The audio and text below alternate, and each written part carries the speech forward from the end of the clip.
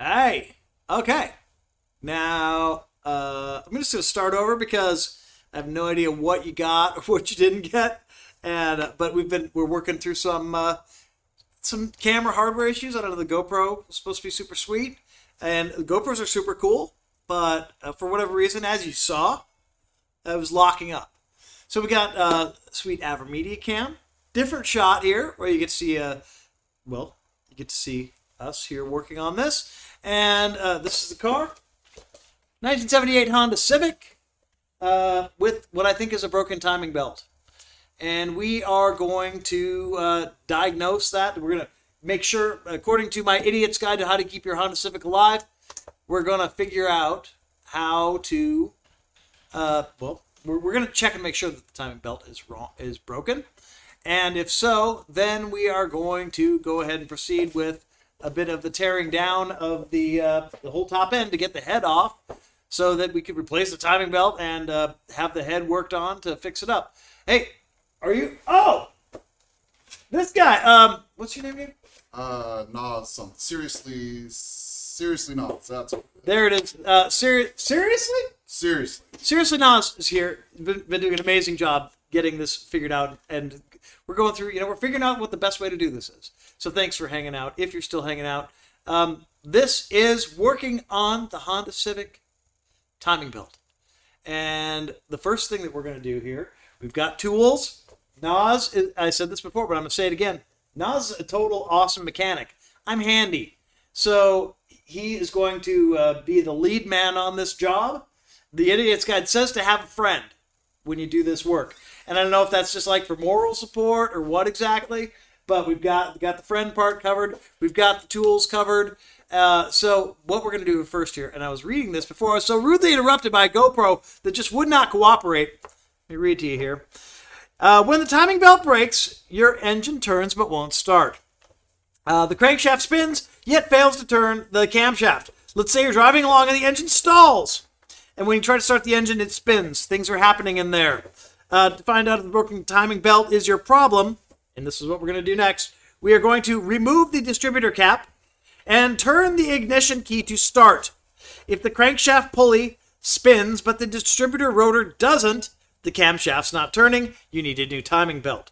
So, to do this, we need a, well, where's our distributor cap? We probably want to take the air cleaner off first, right? So yep, so we're going to need that little 8mm jobber, or otherwise known as a needle nose pliers.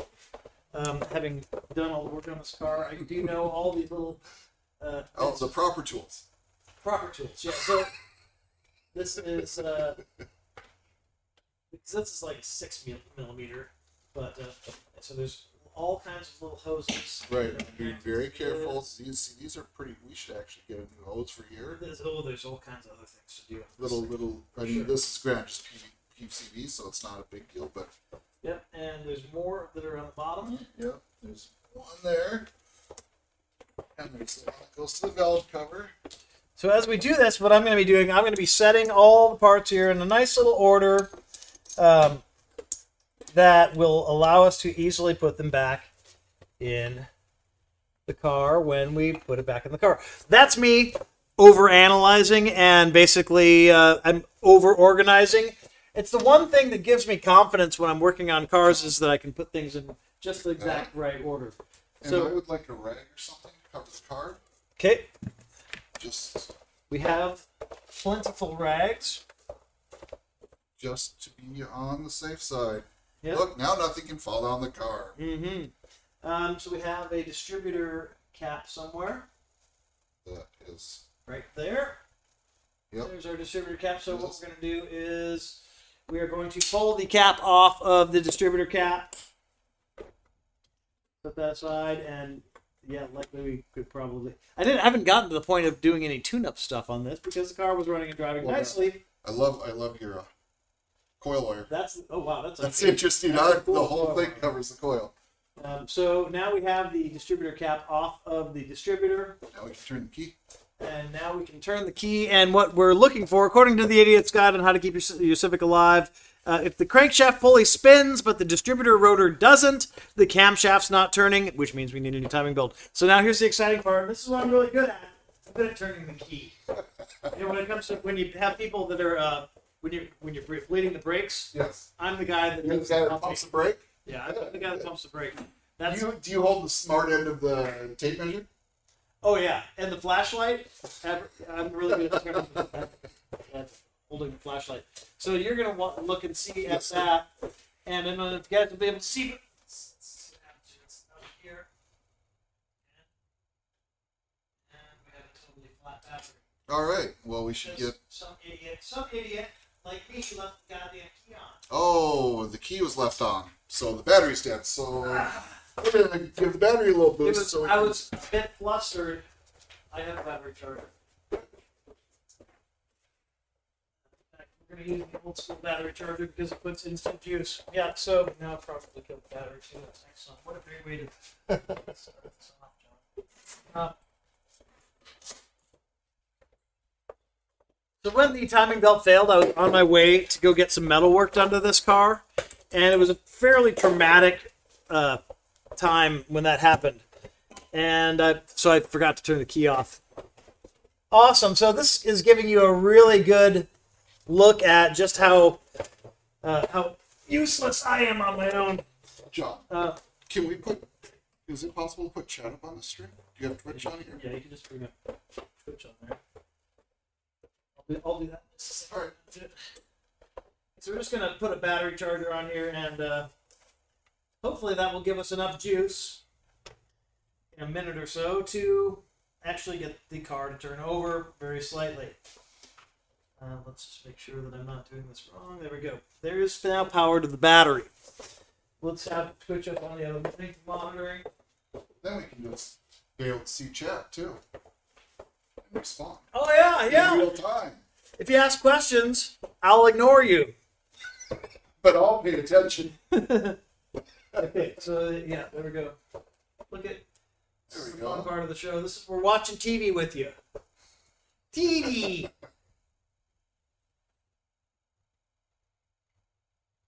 Okay.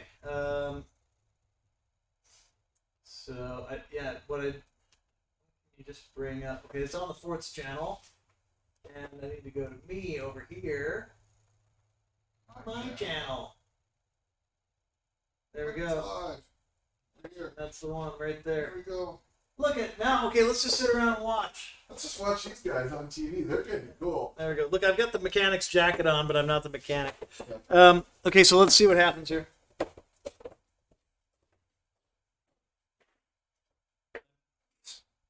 We'll have some power to do something. Yeah, as long as it turns over a little bit, we should be able to see. All right, yeah. Get it a little bit. Yeah. All right. It's gonna need a moment to charge. It's been sitting now for a week with the key on, so the battery's completely flat. So so just so people in chat are aware, I did bring the PS2, so you are on the hook for a Discord ABBA stream at some point. I'm down. I sing ABBA like a. We have automatic bleeping functions built into these cameras. It's really great. But I'm still a bit pained about the entire inability to do that. So we're gonna now at this point, I could have had the charger on this whole time, but sometimes you have to take a couple steps back to be able to step forward. Right. So here's summing up. So what happened? Well, let me just tell you a little story here while the battery is charging up a little bit. So it was last week. It might have been more than it was last week plus ago. This car's been running wonderfully since I got it running, and I was going to take it out to my friend Danny Pasco, who is a really awesome metal fabricator, and he was going to address the very little bit of rust that is on this car by welding in new metal and grinding it flat, because that's what he does. He's just like, he's a master fabricator. He's going to fill in so that all the tiny little rusty spots were totally gone and ready to just be painted over and nice. And so I had his time, had an appointment with him, and backed the car out of the garage. Northwest Bunny had somebody here looking at buying some shelves, and the guy saw this car roll out of the garage, and he's like, "Oh my god, a Honda Civic! Oh my god!" I mean, literally, like, totally lost his mind because this car is so sweet, and it's just idling nice and running perfect as it does. And I'm like, "Okay, cool, man. I'm out. I'm gonna go." And I pulled out onto the road, and it started little lifter tick came up. I'd never heard anything like that in this engine before. So I'm like, okay, well, I'm going to pull back in the driveway and take a look at that because, I don't know, maybe it lost its oil somehow. And sometimes, older cars, they just pick up a little tick and then it goes away. So I came in here, checked the oil. Oil's fine. It was down maybe a little bit. And I put a little bit more in just to make sure. Started up again, and the tick was kind of worse. God, what's happening? So I was traumatized because this car is basically perfect, and I was gonna, just get some metal work done so that we could be even more perfect. And so I pulled forward again up to the stoplight and left from the stoplight, and boom, like that, it just died. And I had just enough momentum to do U-turn across the highway to live on, and I pushed it back here in the driveway and gave up for the day because I was just like, wow, did that just happen? And the fact is, it makes sense. The car has 115,000 miles on it. According to the Idiot's Guide, you're supposed to adjust the timing belt every 30,000 miles. And 90,000 is really pretty much the max on these from everything I've where read. You would replace the timing belt. Where you would absolutely, at the end of the conversation, that's 90,000 miles is where you should be replacing the belt if it's lasted that long. And so it's possible that it could have been done, but I don't have any record of that, and I don't think my friend that I bought it from, guys, if you're out there, I don't think that they hadn't done the timing belt on it, and they didn't have any record of the timing belt being done. So it needs to be done. So that's why my based on what happened there, and based on the mileage, that's why I'm kind of assuming that it's the timing belt. Let's see if that battery is. See, it's taking a good 2 amps now at least, so it should.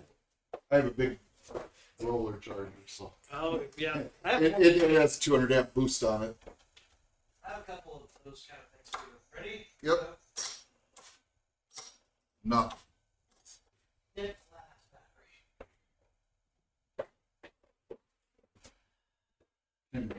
Boost it with the FJ or something? I have a little charger pack thing that. I do too. I can go grab mine too. Okay, if you want to try that. Yep, let's try that first. I'll be right back. Yep.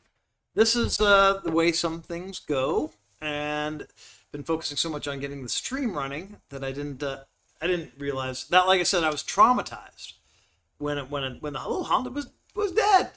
And I'd taken Danny Pasco's time, and I had to call him to say, Danny, I'm not going to be able to come out. The car died.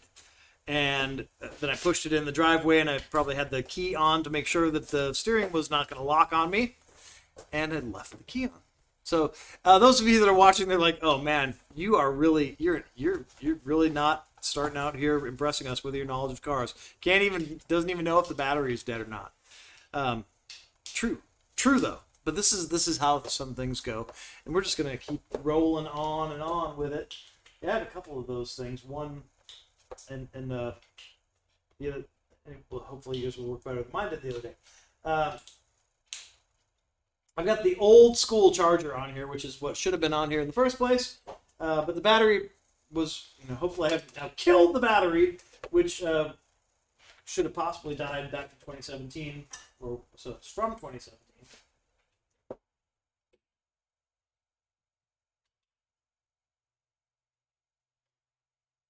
Should be ready to go. Yep, that's at 98%. So okay.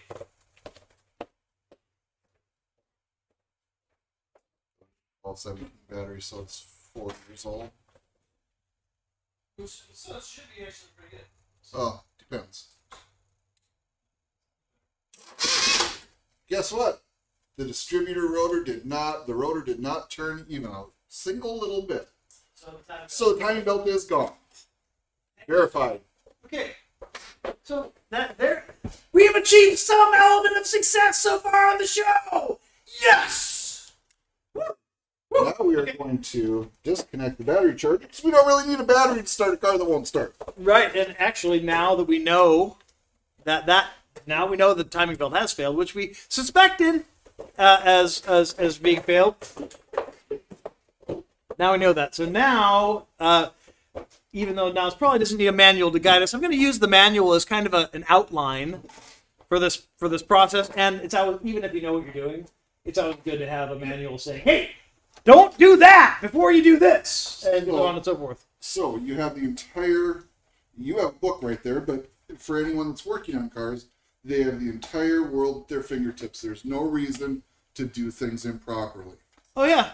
Although I would be really surprised if there was a replacing the timing belt on your 1978 Honda Civic it's video. It's very hard to find one. I looked for one. I wasn't able to find one. I wasn't able to find. There are not many of these cars out there.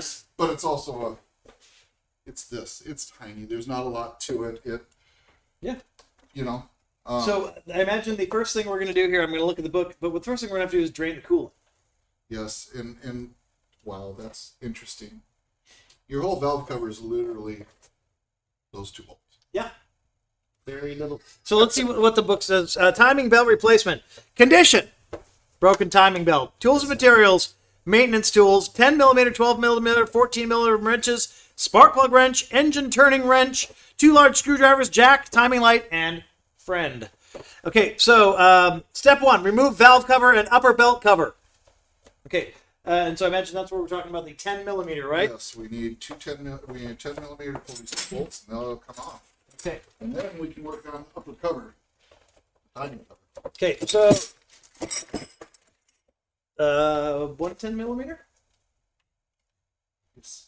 Okay, I'm suspecting that step 1 should have actually been disconnect the battery ground. Well, probably, yeah, that wouldn't hurt. That tends to be. Usually, step 1 is to disconnect the battery ground, so bad things don't happen that you don't expect to happen.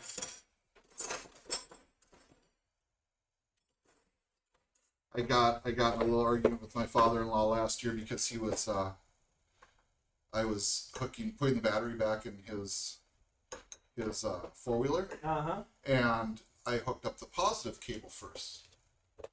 Which is what I would do. And he was like, "Why would you do that? Now, if you hit something when you're with the other cable, you arc." And I was like, "No, sir." And it's been a while since he spent a lot of time working on cars, but positive cable comes off first, positive cable goes on first. And so negative cable comes off first.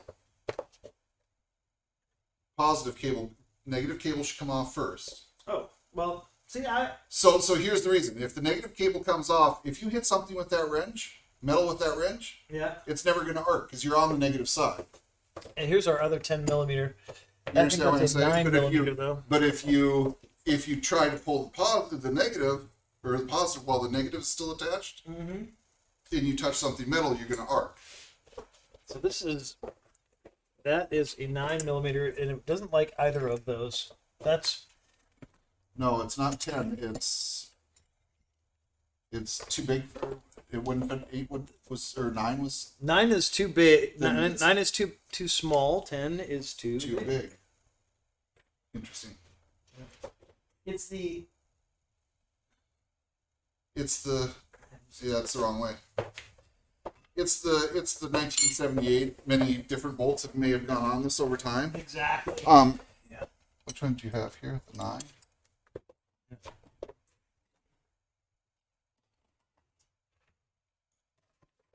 Yeah, probably gonna be. We might just go with the needle once again. No. It's one of the most. You have like a 5/16 or 3/8 maybe. I've tried 3/8, but I didn't really get a bite on that either. Nope, it's bigger than 3/8, so it'd be half. Might be adjustable spanner time. It might be. Or I might be able to get that 10 to hook. Get that loose. See, you put a real mechanic behind a wrench, and you can get things to happen that a handy guy cannot. See, now, if you disconnect your positive, Yeah, no. So the positive choice. See, now it's too small. Now it's too big for the. Yeah, but we have the 9 right here too. Yep. Let's see if that works. We're gonna let the mechanic do the thing. It doesn't, but there's no power. Okay, so Our battery disconnect the battery ground is done. Right. It doesn't say remove the battery. No. I was trying to go a step too far. It didn't say remove the battery. Let's take a look at chat. Louse21, what's up? How's it going? Welcome. Bigger boot. Are these non-interference? Great question. Great question. Now, in your research, you saw definitively that it is an interference engine? I saw that it was an interference, but the way your book's reading, it doesn't sound like they're talking about being an interference engine. So, we'll, So, I guess this is a question. This is an engagement opportunity for chat. Yes. If somebody would like to look it up, I personally never looked it up. Nas looked it up a bit, and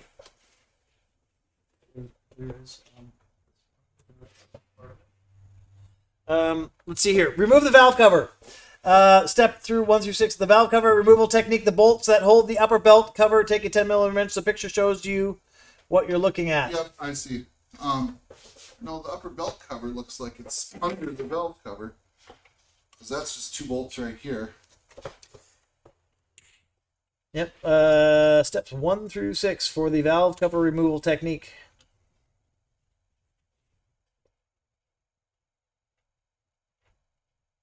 Yeah, it's showing the two bolts there as being fairly integral into holding on. That's why there's only 2 bolts holding the valve cover on, because that end cap there is helping hold it on too, right?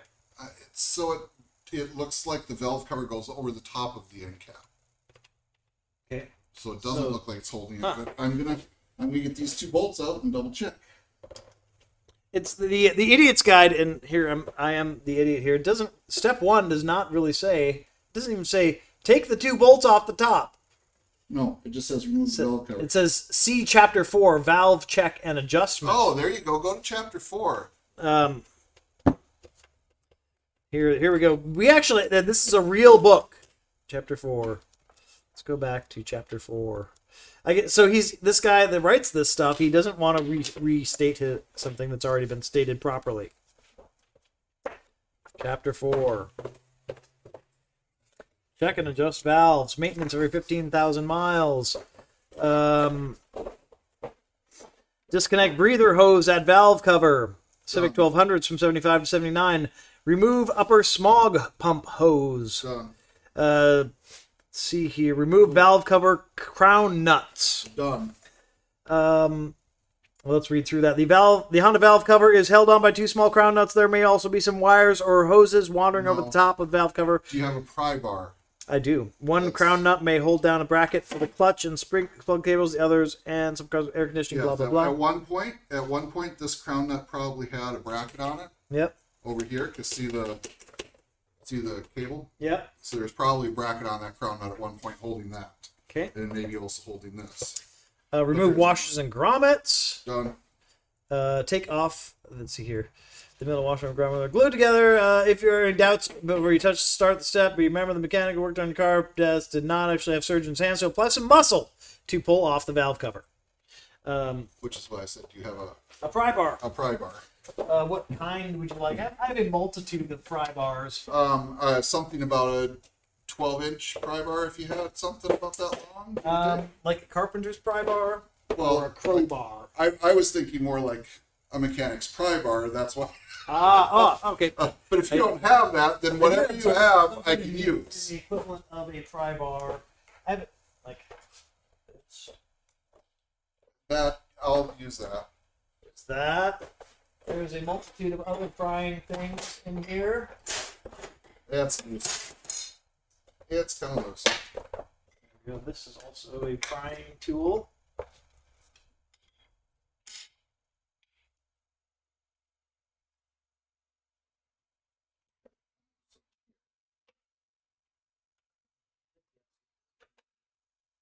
It's moving now. See it moving now.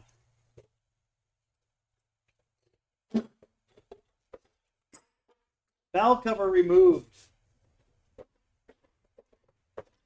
Goes right with that. If you can see in the shot here, we're lining things up nicely in an organized manner so that not only does my studio look cool for the next few shows that I do as we pull this thing apart further, but it's also going to make it easier to put things back so when you have everything in order. And that's something that, for me, just gives me confidence, going forward, that I know that if I lost my mind entirely, which happened long ago, that you could actually just kind of follow things back from one point and put that stuff on. Guys. He'll see it in a minute. This would be, I think, that's the broken timing belt.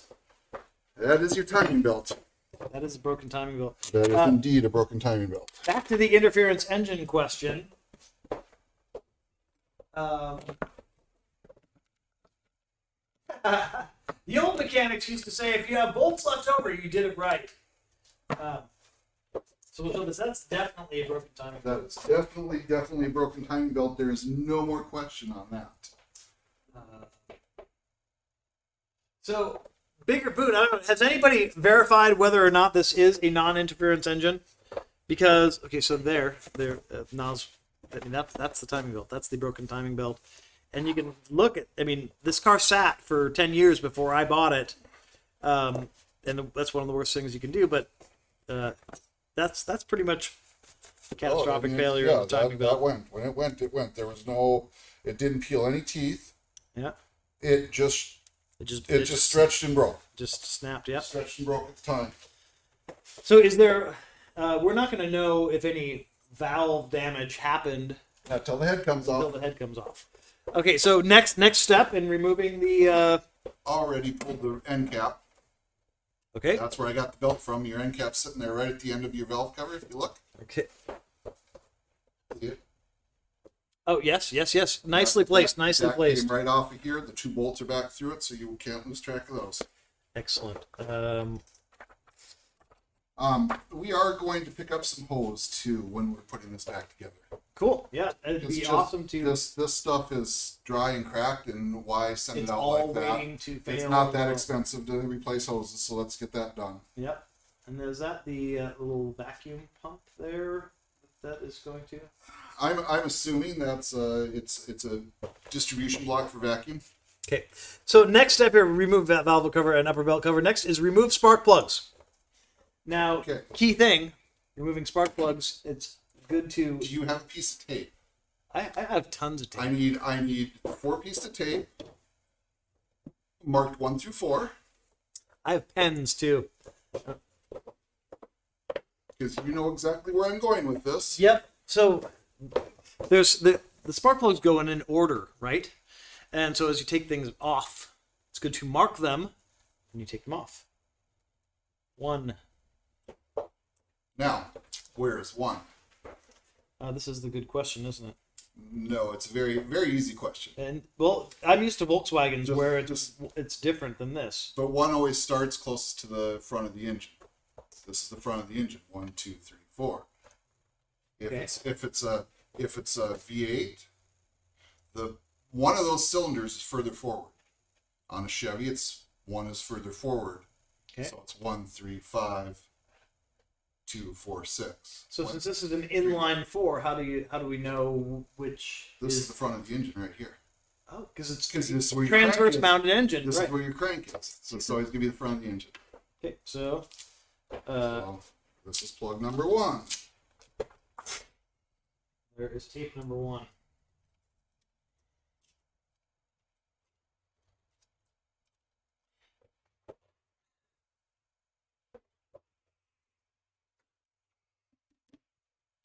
And I never get phone calls, but I will definitely get phone calls as soon as I try to start doing something. There's 2. 2. Thank you.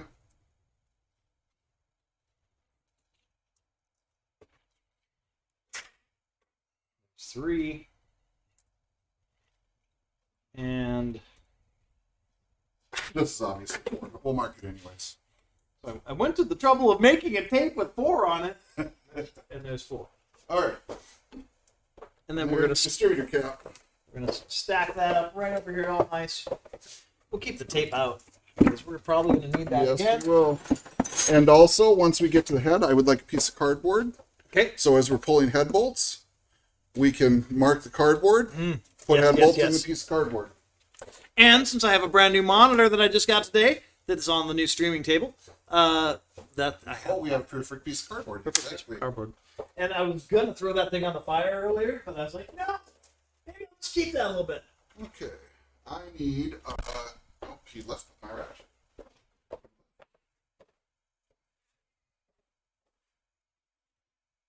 I'm still here, guys, even though John left. He went to go get the cardboard. I'm gonna get a socket and start pulling plugs.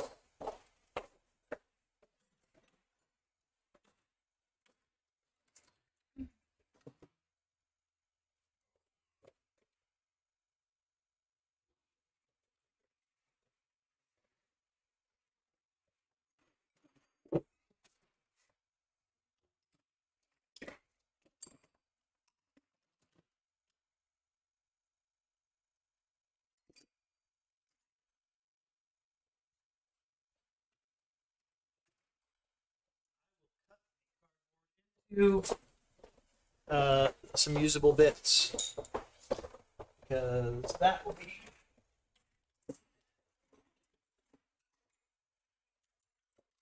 a knife. Doesn't even need to be. You just need a place just for four things, right? So I just need to be able to mark where they go. That's too big.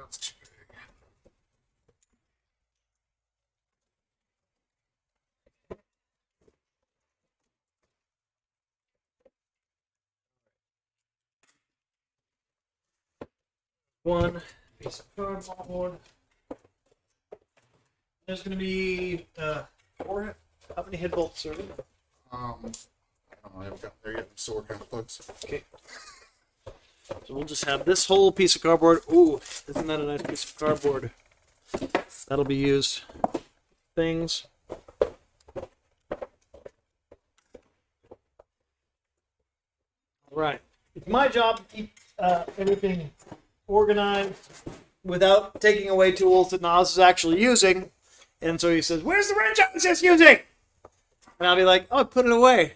I was helping." Huh. I'm trying to figure out what size plugs these are. Let's see here. Remove spark plugs. See Chapter 5, Ignition System. I do have multiple different plug things. Yep, I need one that's bigger than this. Okay. So I would need the regular. There should only be one other size.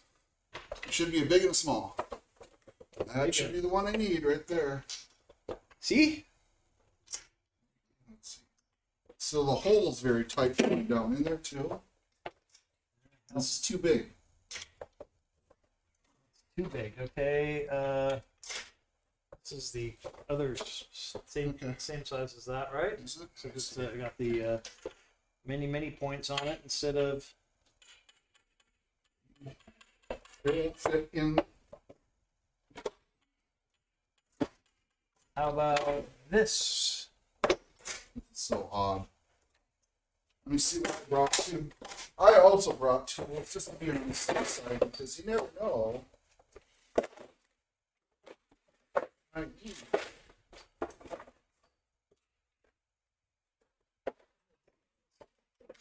Isn't that weird? That's it? That's one that fits? Locks on? It is. Thank you. Third or fourth or fifth time charm, whatever. Yeah.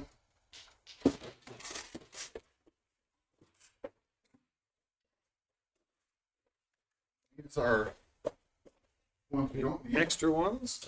Other big ones. Go. So I'm gonna. I don't know. I don't see anybody has found the answer on the interference engine. Dance Hall Gamer, thanks for the follow. Thank you, man. First time seeing something like this on Twitch. Well, my friend, you're going to see a lot more of it because I have 7 cars, and they always need stuff. And pretty much if they don't need stuff, then I'll just like buy another car that needs stuff, or bring in friends that have stuff that they need to work on. Like like Nas, like this guy he's the textbook friend right out of the manual of himself. Wow, these plugs are loose. I mean, look at that. Did you see that? That's that makes it easy, I guess. Shouldn't be that easy. But he's got a Maxima that needs brakes, and what else does your Maxima need? Well, so the idea is my Maxima is 19. It's currently 1995. It's got a lot of 1997 Maxima body parts on it.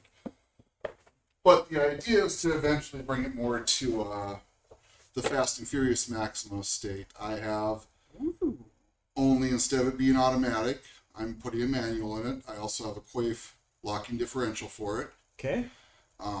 So it'll be converted from automatic to manual. That's part of it. Rebuild the manual transmission while we're at it.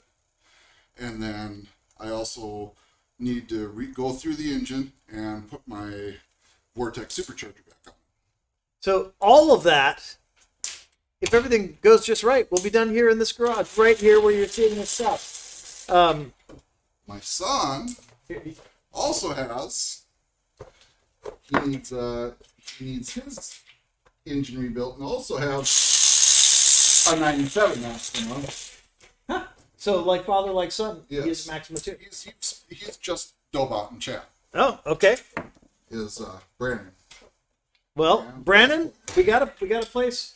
The Civic here is, well, it wasn't really going to be the test bed for some of the content for John Awana Garage shows, but as it turns out, the Civic is going to be the test bed. So what I have planned here, and I'm hoping to. 1, 2, 3, 4, just so we can make sure that. Yep. They all look pretty good, don't they? They're none. Those were likely changed 10 years ago, when this car was redone. I mean, they're dark, so they have. See. So they're a little fuel rich, because ideally they should be a white or almost a whitish brown.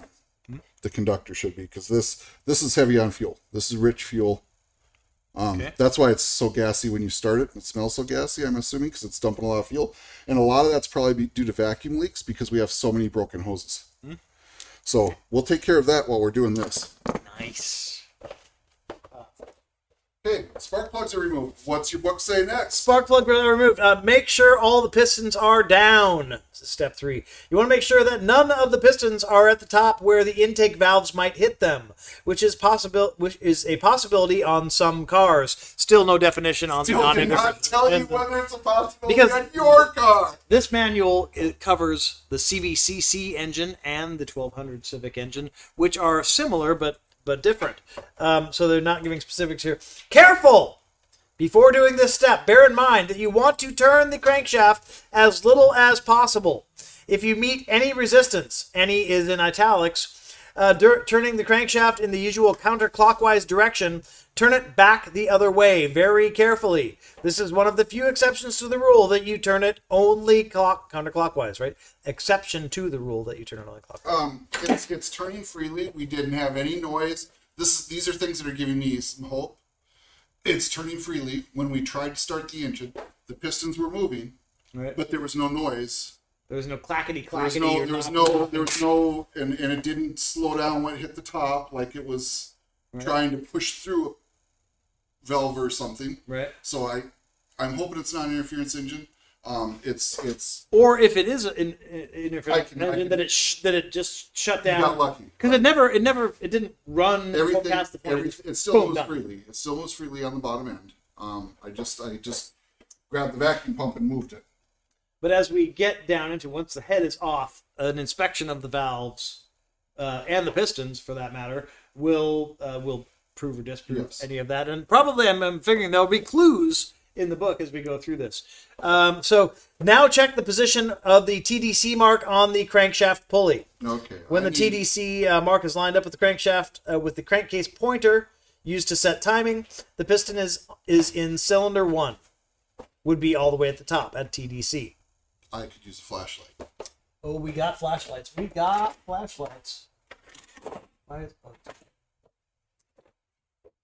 Thanks, sir. Professional. And we have other, like, I have a light that can hang right here that can provide more light in general. When I do things by myself, I have invested in, all of the aids that I could have to make things easier, like, the right tools and, lights. This one.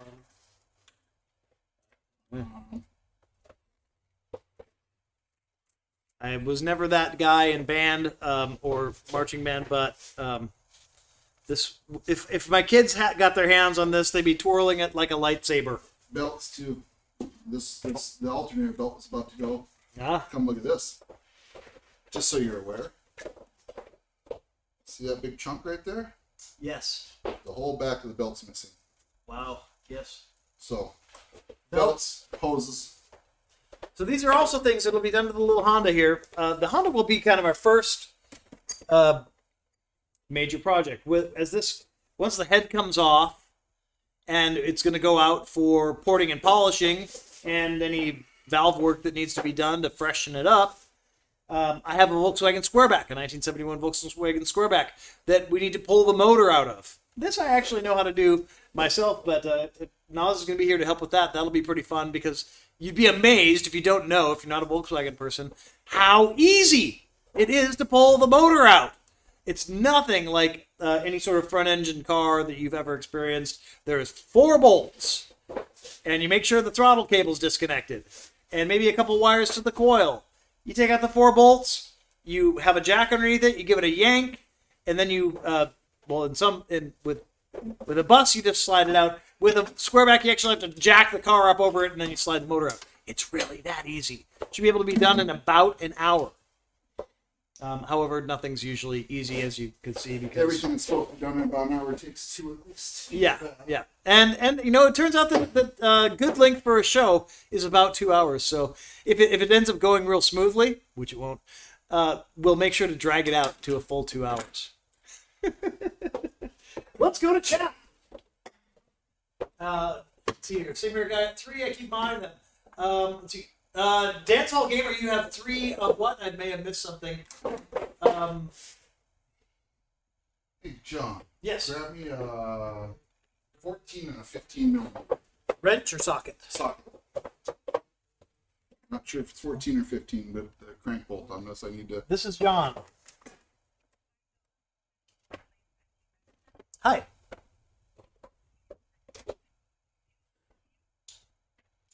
Sorry? Okay, yes.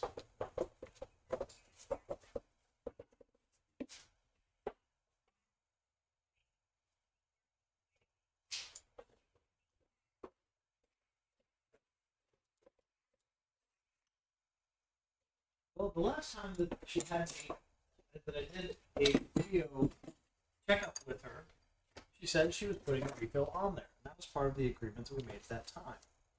I told her that sometime in 2022 I would make an appointment for a physical. Not doing what she said she was going to do. Double check on that, please.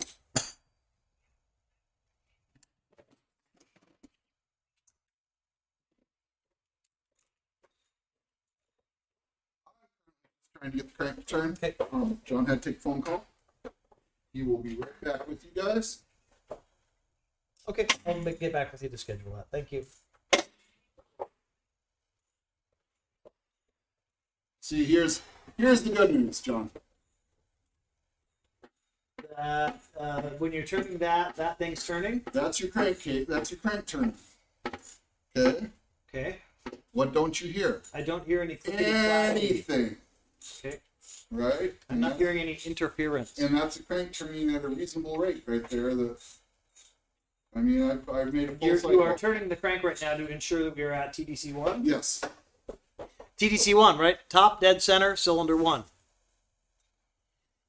I'm good with terms. I'm just trying to find the marks on the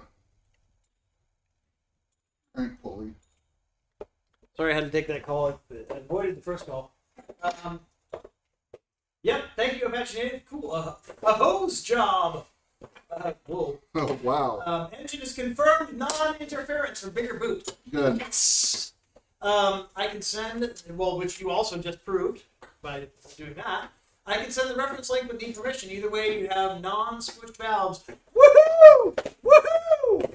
This is the part where we dance. I save interpretive dance. Yeah, well... You have a mouse in your pocket? That's kind of weird. No, it's a banana. No, it's not. Or a pickle. Or no, a cucumber. Man, I have this picture of Bon Scott, and this is really weird. So I'm a huge AC/DC fan. Actually, I'm not really that big. I'm about 5'8". But I'm a huge AC/DC fan. he is a much larger AC/DC fan than I am when we talk about stature. But so I follow the AC/DC thing on the socials thing, and this photo comes up of Bon Scott on stage with his shirt off and his tight jeans on that he used to wear back in the 70s. And I love Bon Scott. I feel like the spirit of him is actually in me. And so I copied this photo because I was like, man, I want that. I don't care. I'm taking that photo. I want to have that in my photo so I can be like, Bon Scott, you're my god! And the first time I showed it to Northwest Bunny, she was like, oh my god, really? That's the photo that you took? And I'm like, what are you talking about? She's like, is that a snake in his jeans? And I'm like, oh, that's what you're talking about. So his jeans are really tight, and apparently, Bon Scott, Bon Scott was Pete Davidson. He was a Pete Davidson of his time. Yeah. Anyways, so yeah, I was like, and now when I look at that picture, that's all I see. And so it kind of ruined the picture for me because that's not exciting to me. Seeing him going, yeah! That's exciting to me. But these super tight jeans and whatever, it's not. But anyways, so there we go. Do I have Hussam GG? Do I have a Barbie car? Honestly, right up there, it's not a Barbie car, but it is a Porsche 911 GT3 Power Wheels hanging from the ceiling. So yeah, kind of. That one doesn't need any work though, so we're not going to work on that one. So these marks are very hard to see. But Duangus was definitely not a gherkin. It was more like one of those pickles you buy in a bag that you take half a day to eat. But a hot mama. Like yeah, that, yeah. Yeah, I think. Yeah, I think big mama. I think these are so. See right here, John. You can barely see them, but see your marks. See the so right here. Okay, see that little pointy thing sticking out. Yeah. And see, there's marks cut into it below there. Yep. So that's top dead center, and I verified that by putting this in the number one cylinder. And then as I brought up the number one cylinder, it moves slightly. Now I know it's top dead center. Brilliant. If you can't find the marks, it's a good way to get there. Because oftentimes you'll find when you're trying to find the TDC mark there, it's like the belt, the pulley is all scratched up, or it has like it's just dirt time. There's those marks were put in there, and then it was painted usually, and over time the paint wears, the marks fill up with dirt, and it's hard to find them.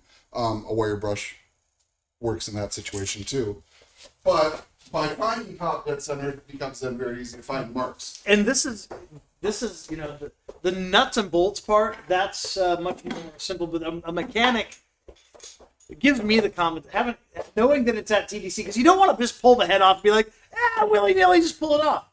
It needs to be set at TDC. In this case, because it's not an interference engine, and because the timing belt's already snapped, it's not as big a deal, because before we put the head back on, we're going to put everything at top dead center so it all goes together properly, and there's no problems there.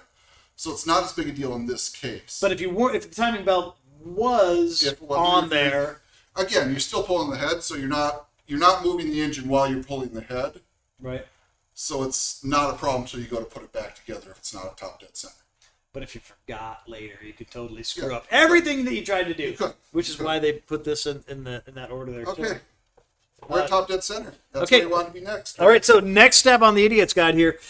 We're making a check to now check the position of TDC and the correction pulley when the TDC is marked. It's usually why we've got this. Okay. Civic 1200S, which is what we have here. Yes, the pointer is a raised line. Okay, we've got that. This is still talking about that. Everybody, make sure the TDC mark is not opposite the crankcase pointer. So we've pretty much got that. This is all additional information on TDC, because this is where the average handy person like myself wants more information. Now, step 4. Position the camshaft. Now you want to turn the camshaft so that the values are lined up in the position they would be for TDC. If you find that neither valve timing mark on the camshaft timing belt gear is in alignment, use a 12 millimeter wrench to slowly turn the camshaft timing belt gear counterclockwise until the number 1 valve timing mark on the gear is aligned. Does that all make perfect sense to you? It does. I need a 12 millimeter wrench or socket. Give me 1 second here. I need a 12 millimeter socket would be preferable with my ratchets right here. I need to order my expensive ratchet. How much you think I paid for those speakers? Bass sound. BAV sound. Ah, so those okay. are replacement BMW speakers. They send you a toolkit with them. They said that's how expensive the speakers are. That it comes with not only the socket, It but cost me $1,000 to replace the speakers in that X3 out there. woo! I hope it sounds really good. Yes and no. That I have to do Whoa! some work. No, I have to do some work. Their frames are very, very picky, and if you tighten them too much on one corner, it'll move it just enough that the cone starts to vibrate. So you have to be very, like, you almost have to tighten the bolts with a torque wrench to get them even. Wow, that sounds awesome, though. Yeah. No pun intended. Let's see here.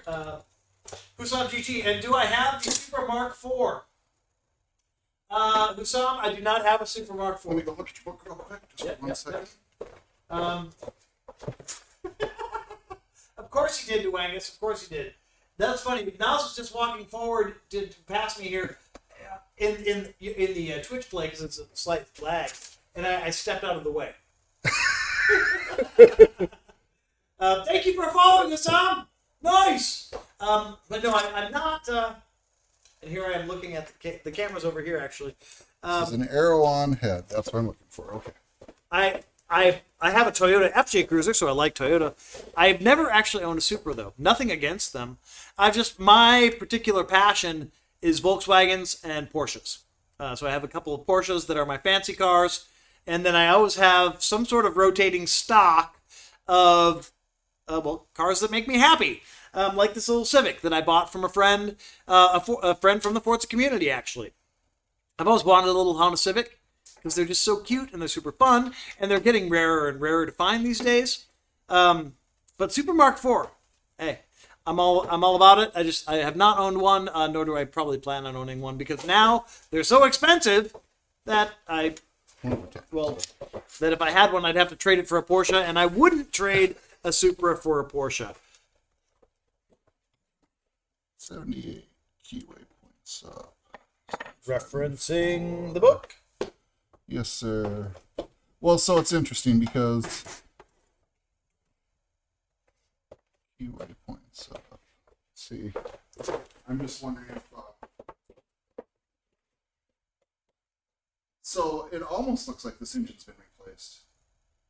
Huh? Just because of the book is the only reason it would look like that. Because so in your book, you have your 75 and before, flush with head, keyway points up. See that little mound? Uh-huh. And then your marks come across, right? 76 to 79, there's supposed to be an arrow in the head. See that arrow in the head? Uh-huh. And the mark lines up with that. Yep. Now come over here. See that mound? Right there? Yep. See how this lines up on both sides straight with the top of the head? Mm-hmm. And you see an arrow down here. I do not. So according to your book, we should go by 75 instructions. Because there's no little pointer. I mean, as far as that, for sure, because this is where it says to set it on this type of cam, right? I mean, you saw the same thing I did, right? Well, let's double check. Yeah. And as far as I mean, guy that I bought it from, he may not know. Here's what we're looking at, guys. Here, let's see. So, John's is supposed to look like the 76 to 79 which has an arrow cast into the head. The timing mark should line up with that arrow.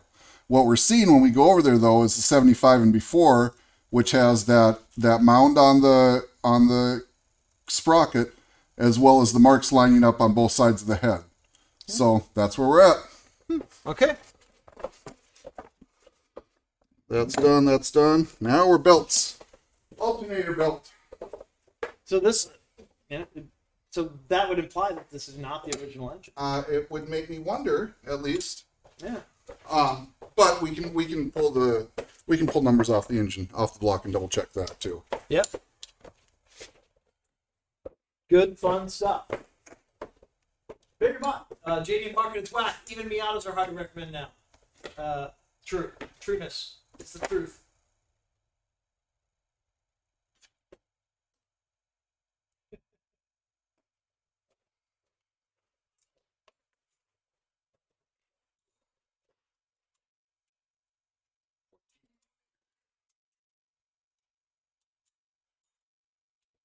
So right now we are getting the cam positioned properly. We did that. We're on the alternator belt now. Now we're removing the alternator belt. Okay. This is the next step because you already read that. Mm-hmm. Wow, look at it. He's like just moving on. He's just moving on. Okay, so we're now on step 6. Remove alternator belt and any other belt on the camshaft pulley. See Chapter 7 cooling system. Procedure 10, alternator belt replacement. If there are extra belts, or you have air conditioning and power steering, which we do not have air conditioning or power steering, they have to come off too. So just the alternator belt. So there's the alternator belt and the air pump belt. And so is there a little tensioner that Yes. holds that? So that's what he's doing is Yes, I'm listening. So your alternator usually has a bottom or a top bolt that locks it into a fixed position. Then the other end of either the top or the bottom, whichever end is not on that fixed position, will move in or out so that you can tighten the belt off of that. Right. So it doesn't go wee, wee, wee, that really, really annoying sound that some cars make. That is most likely every Kia makes an annoying belt sound because it's not a properly adjusted. I call it the Kia mating call. So you've owned a few of these Kias? My daughter and my son have both owned Kias. Kia Sophia or any? My daughter has she's owned it since 2013. Bought a Kia Spectra 5, a 2004 Kia Spectra 5. She can afford to go out and buy a brand new car today. Just keeps driving that. It's don't fix it if it ain't broke. But you know. If you're some people, so some people drive Priuses, and a Prius is a great car. But the people that drive Prius, or the people that might be driving an older Kia Spectra 5, having a new car just is not something that's worth it to them. Their car provides transportation, it serves its purpose, and having something nicer, newer, better, might just not be interesting. And she hates change. Some people just hate change. And change itself is difficult. For some people. There was a gentleman yesterday that was at the Volvo shop when I picked up Northwest Bunny and getting her Volvo from getting a $400 service that essentially included changing the oil. Sorry, but if I don't sweat, I'll explode. That's right. Sweat. And there's an interesting guy in there that was picking up his much older Volvo wagon. And I asked the tech behind the desk, I was like, how many miles are on that thing? And he's like, he's like 293,000. And that guy's really interesting. He like keeps these cars forever. I don't know how he gets so many miles out of them. Although 293,000 miles for a 1980 Volvo wagon, it's really just kind of getting broken in. My E36 could use a rebuild, but it's at 305,000 miles. Yeah. If you don't know that Japanese cars and European cars, you can get a tremendous amount of miles of them if you just change the oil and take good care of them. But actually, and some American cars. I have a friend back in Hudson, Wisconsin. He drives a little Cobalt 4-door car, and he delivers pizza and puts mega miles on it. Drives it every winter. The car, he makes his money driving that car, and it's got like 330,000 miles on it.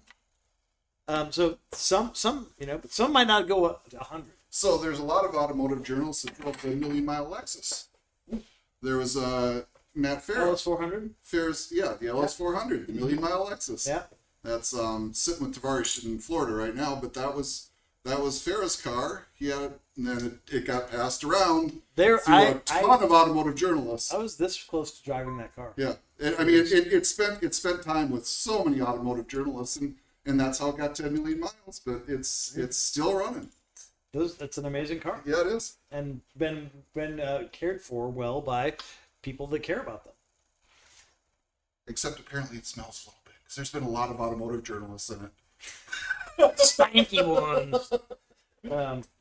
I'm just trying to find the other side of this. To remove the alternator belt. Bolt on this to slide this too. This is the air pump. Okay. The alternator, I gotta get to the bottom. Again, everything's a little tight in here. And some of it may be better to go through the wheel, I think.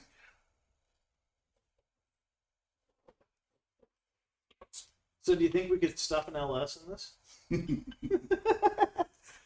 Yes, but we'd have to. It'd be like right there in your lap. It would, yeah. And it would ruin such a sweet little car. Well, would it ruin it to put an LS in? I don't know. It would definitely change its driving characteristics. It would not be the same car. Would it ruin it? I can't imagine it actually being fun to drive this car with that kind of horsepower. Oh, no. Although you were having fun with the wheeling today, so. Yeah, but there's very little risk when playing Forza games. You can have a 1356 horsepower key car and really not worry about what's going to happen. However, in the real world, when you stomp on the gas and all of a sudden the rear end kicks itself all the way around to the front end, that could be detrimental to not only your health, but your insurance costs and other people around you. So we try to avoid that at all costs. But it's always nice to talk about an LS swap, isn't it?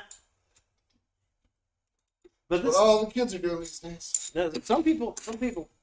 This engine has 54 horsepower stock. And at 115,000 miles, it probably has more like 52 horsepower. The hope would be that after we get the head off and take it in to a shop for a little bit of porting and polishing. So porting means that they're going to use a grinder and really nicely grind out the intake ports a bit more so that more air can get in there. Will they also do the exhaust ports, or is that not? Yeah, they'll do the exhaust ports too, so it flows better out. So it flows better, air flows better in, and air flows better out. And then they'll polish the entire thing, which means they'll use really fine material and polish all the surfaces so that the tolerances are able to be that much more specific. John, I need you to stand here. Yep, you get to hold the flashlight. Oh, see that bolt right there? Yep. At the bottom of the alternator? I'm going to try going for that. Yes, I see it. From the bottoms. This is what I'm really good at. This is my hidden talent. I've always thought, as I worked on cars with people, and they were working on my cars, that if I held the flashlight really good, it would make the process go faster. Yeah, I know it does. And it kind of does. So I've focused a lot of my energy on learning to be the best flashlight holder in the world. And some of my personal advice to you is, anytime you do something, make it your best one. You know what, John? Go grab me a 12 millimeter wrench. Okay. I think it's 12. I can't be 100%. It's all my sense field. 12 millimeter wrench coming up. Hey, you lost your 10-year balloons. Yeah, the caddy threw the. Told her not to. Yeah, listen, never knows. Yeah, my 10th anniversary at turn 10 just happened a while back, and I think it's a 13 or 14. I think you're looking at a 13 there. You know, when you lie on your back on John's floor, there's some interesting things you see. Yeah, like when the forklift picked up the insulation tiles and dug its forks into them. See right there? Oh, right straight above your desk. That's true. That is true. Yep. Okay. Right there. Yep, that is. You're on the. I think you're looking at a 14, huh? think I am. Yep. Sorry about that. It's all right. Sometimes third time's a charm, right? It'd be better if I knew the first time. Seems like it would be easier that way. There we go. Precision lighting. The lighting's for you. You understand that, right? Yeah, yeah. What? Yeah.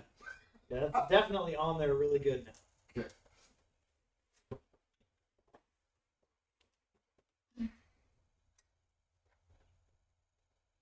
Good on there again. Yep. You have any space, but I do have breaker bars as well that go on those wrenches, but there's not enough space to do anything there. Oh! He is strong! Oh, I used the wrench and a wrench. Oh, the Method. secret technique. You have your own built-in breaker bar. That's why you didn't hand the 13 back to me. It's like, no, I'm going to need this. Yeah. You're correct, or 13. You're correct. Now I see the alternator moving. I can see the... Wow. Yeah. Oh, look how crispy that belt is, dude. Yeah, that was about to fail. Totally. Yeah. All right. Now, that's that one. Now I gotta get the front one.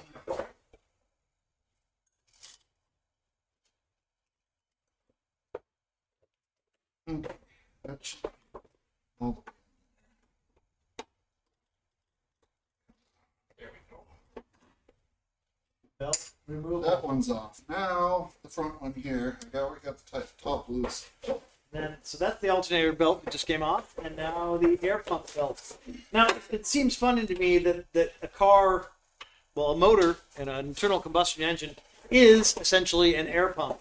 So what does the air pump on the air pump do, Knox? It actually is. It's a vacuum pump. It's a vacuum pump. Okay. Let's see. Oh, there it is. It's the back side on this. And this one.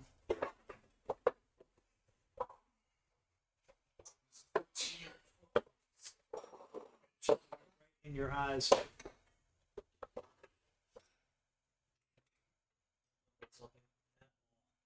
You can't even see up in there.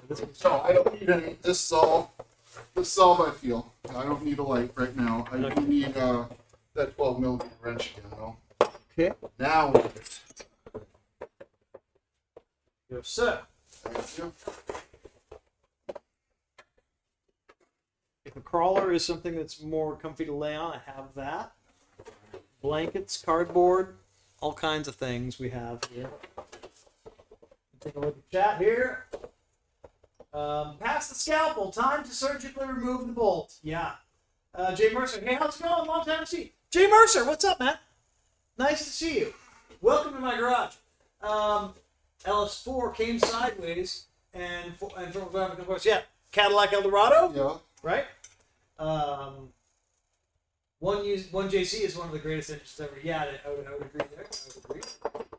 Okay, now the fun part. Try to get this loose. And again, limited room.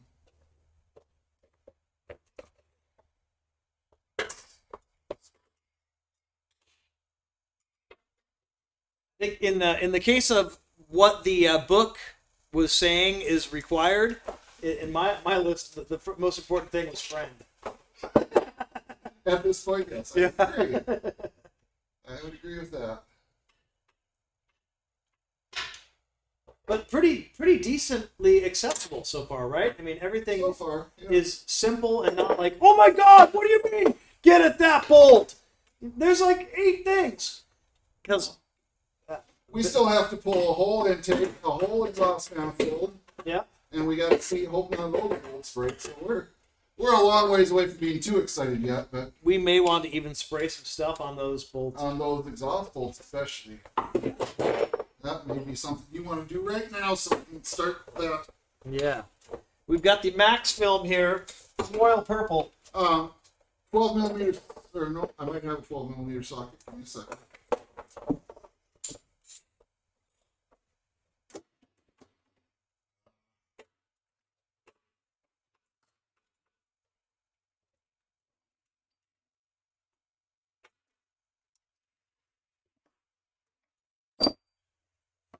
Keeping thingies organized. I'm not going to spray on onto that while you're like right there. Good idea.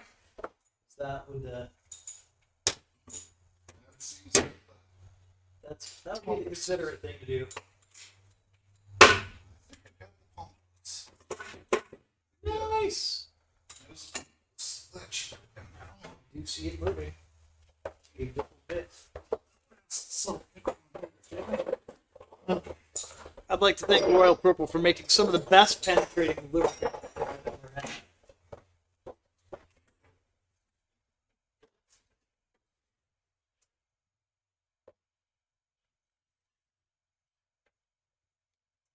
Another thing that I'm really good at. I'm good at spraying the stuff. Took about 4 years of college classes. Figured it out myself.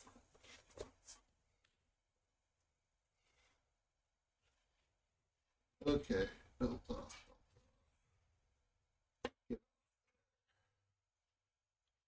So is this fun? Is this fun to watch? I mean, we're just. Are you?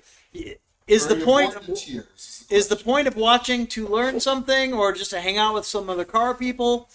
Because there are going to be car people that are in here. Most of my community, most of the Forza community, they have a lot of love for cars. Some people are more mechanically adept, and others are more watchers, kind of like me. Some people aspire to to swap everything. And oh yeah, the belt. Now this belt. This is the one. This one should not have been on the car anymore. So air pump belt that actually doesn't look too bad. Nope. Alternator belt looking very rickety. I bet I could pull it apart very easily if I tried in the slightest bit. We're gonna put these here with the other belts right there. Give me a short flat screwdriver so I can just pull these holes and get them all the way. Okay. So I don't even gotta think about it anymore. This is my best short flat screwdriver. Is that short enough or not? Oh, you like super shorty? Yeah, I want a stubby. Kind of funny to hear you say. But I'll just trust you on that. It's called a stubby screwdriver. It is. And it's funny. If you're 12! I am always 12. Okay, I'm always 12. I stopped aging back.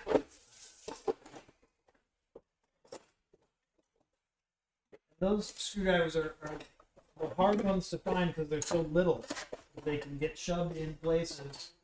Well, you know what I mean. It's just not what we're head, John. Exactly. I've got 2 stubby Phillips head ones that I found so far.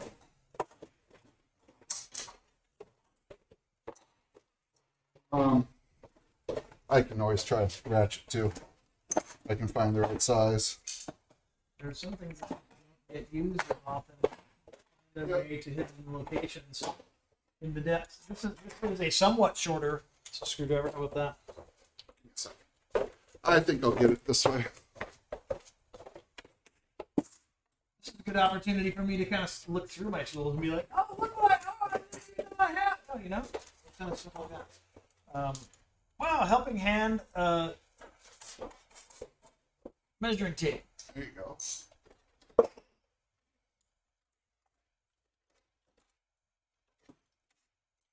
I know I have one of those. Now I'm on a hunt.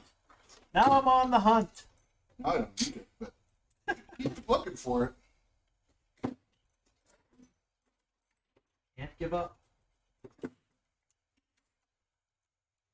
Perhaps the fact that I have 2 Phillips head ones was giving me the impression that I did actually have one of these. Oh. I did find a chisel though, and the chisel goes with the other chisels, not with the tools.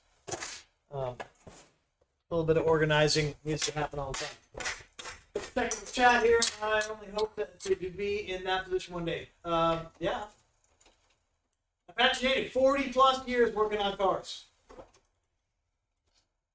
Duangus, I like watching other people work. Okay, yeah, there you go. While John sleeps, the cars come to life like Herbie and play checkers. They do. Not this one though, because this one has broken. regular pliers or channel locks, just so I can try to twist Big these ones or hoses. little ones? Bigger ones, so I can get on these hoses. That was one that work right there. Either one. The blue one. Let me try the blue one. Channel locks are one of my favorites. I do have a variety pack with those, from small, medium to large.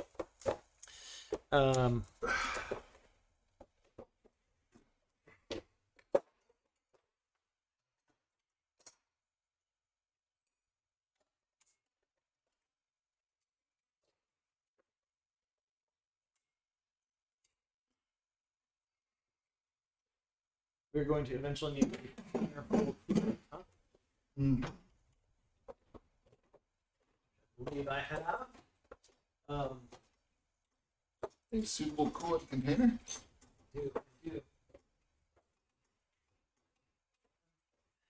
I might create something out of a 5-gallon bucket. I would normally use it as full of just stuff that I don't want to have to rehome.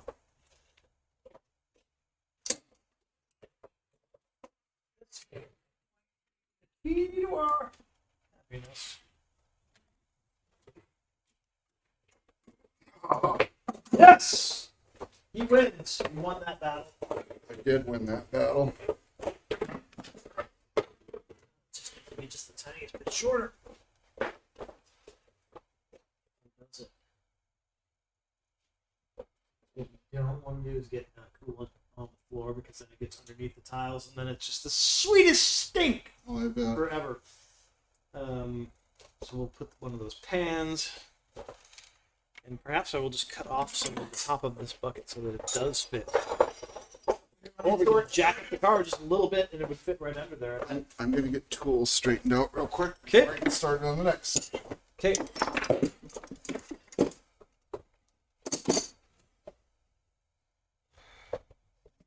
Are you doing any water or anything? I will get a drink in a minute here. I'm also really good at getting snacks. It's one of my other callings. So, yeah. So I mean, we're going to get the head off tonight. I would hope so. Provided that it doesn't fight too hard.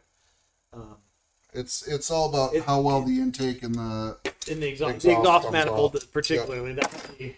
But you have this thing.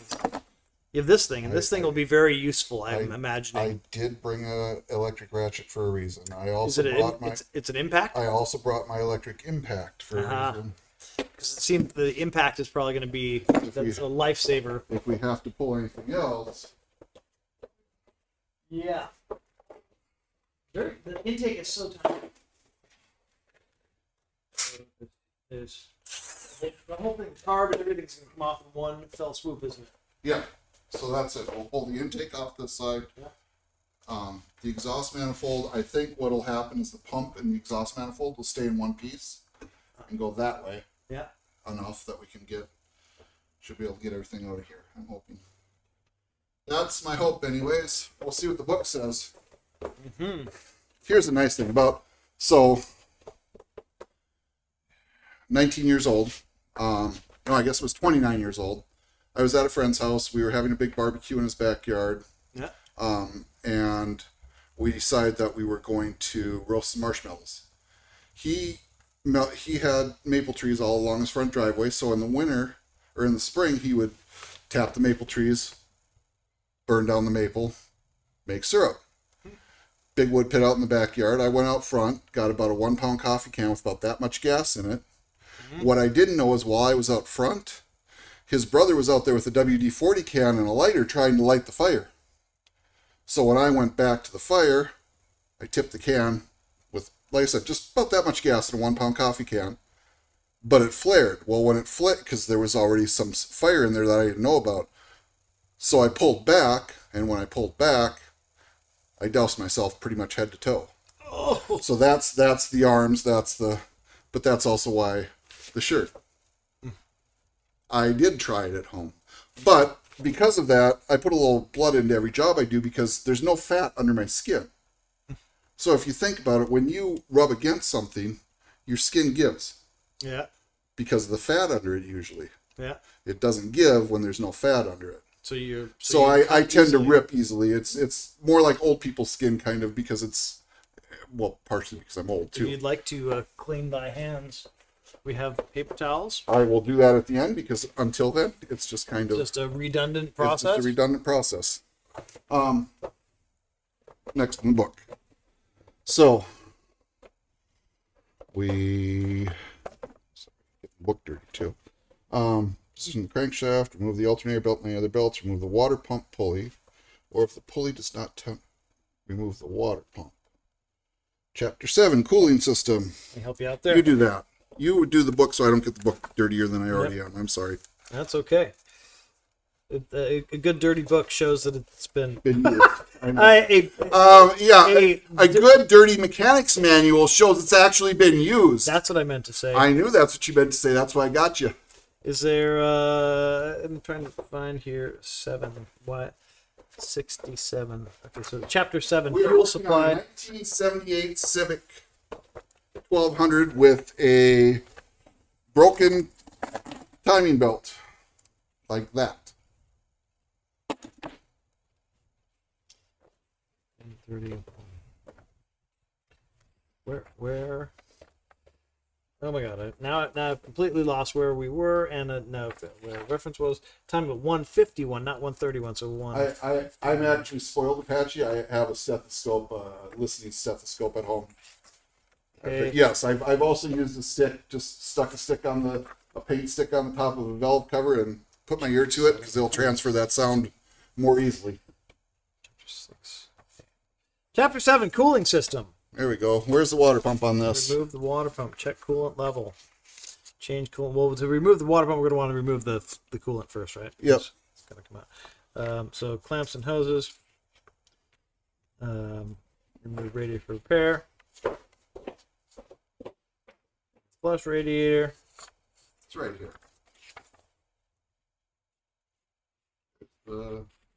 So let's get this out, because that will have to come out. We'll get a safety tray to put underneath there. Okay.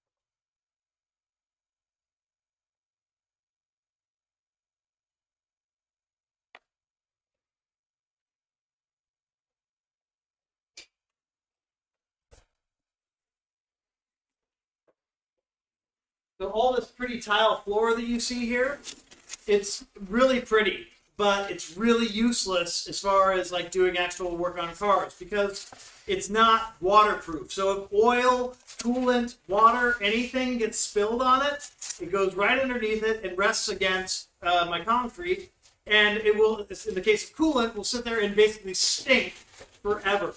So that's why we're putting this tray underneath here, so that as we take the coolant out, we have something to make sure no coolant gets on the floor. Because on a daily basis, this is a studio that stores cars, not necessarily a working garage that we're doing all kinds of work in. But that's going to be changing. So I spent thousands of dollars on this floor, and I've had to take it up a couple different times because I spilled, of all things, transmission fluid on it, and it just seeped right through, got all over the concrete, and just stank to high heaven. So we don't want that. I'm going to experiment here with this.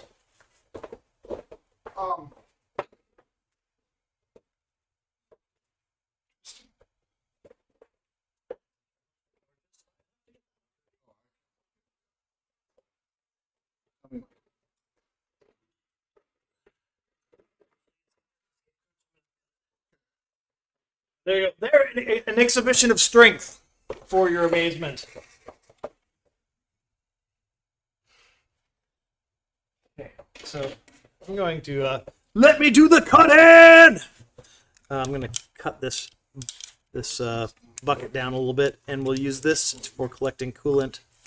If I can work. How does this thing work? This is the water. It's all jammed up. So it says pull the water pump pulley, right?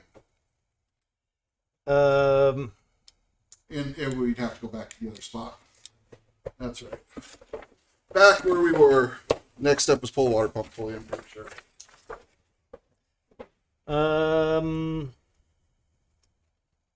Remove the water pump pulley. Or, if the pulley does not detach from the water pump, remove the water pump. Do you want me to continue on Chapter 7, Cooling System Procedure 11, Water Pump Replacement? No, we're good. Just looking to see. 12 millimeter again. 10 maybe.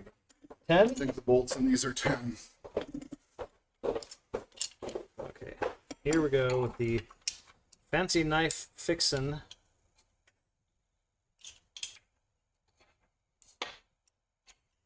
There. No, not there. There we go, and there's knife coming out. Okay, so we're going to cut this. It's actually not going to work at all.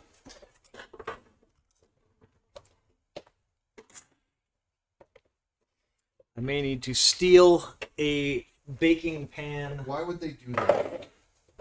So. Oh, that's the first. Why did they do that? Yeah. So here's my question. We're pulling water pump bolts, right? Mm-hmm. The ideal time to pull a water pump pulley bolt would be when the water pump pulley is still locked in place with, like, maybe a belt. But they had to take that off first. Yes, which isn't a big deal because I'm going to get a 10 millimeter. I'm going to throw it on my electric ratchet, and we're going to pop them off anyways. But you understand my point there. Yeah, it would have, the nicer order would have been to say remove the water pump pulley before you remove the belt. At least it will loosen it. provide resistance.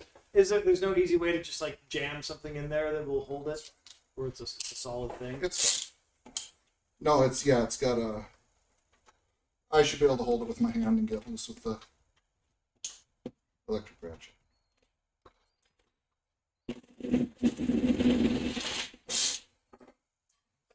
Just like that? No? No, not yet.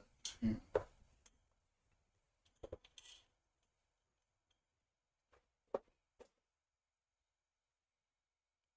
Oh, glass. Oh! Hell, getting old. Because that's 11 millimeter. Hmm. But it was in the 10. And that's going to be a small ended. And that's a 12. What do you want? 10? Yeah. 10. That's a 10. Okay.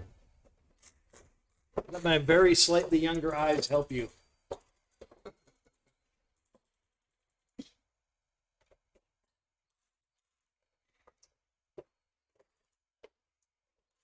Moody, what's up?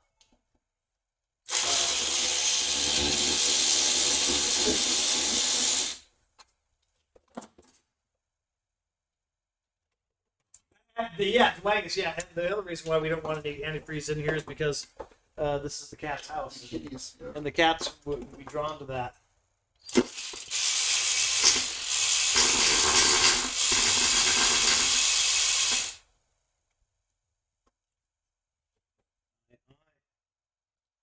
Nice.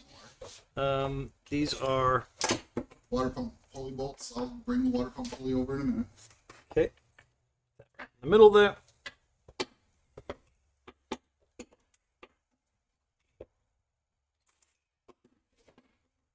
I'm going to make a mental list of parts that I will need to possibly go down to visit my friend Brian Cottrell again down at B&B Auto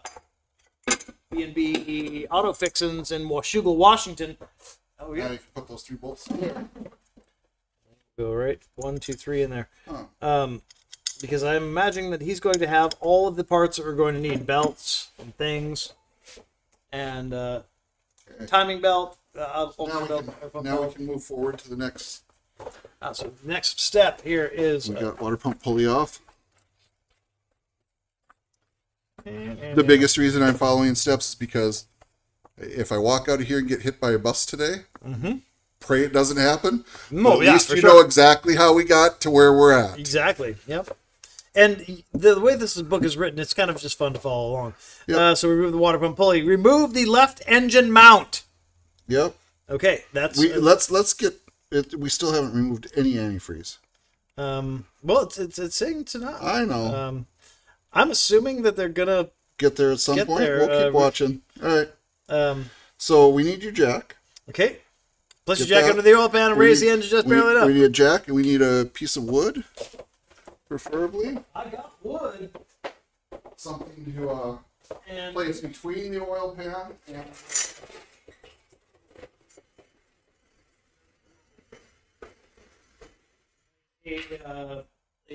Just even a piece, just a 2x4 or a little piece of plywood. Piece 2x4 will work fine. Or a little piece of plywood. Just something to spread it a little bit. We got.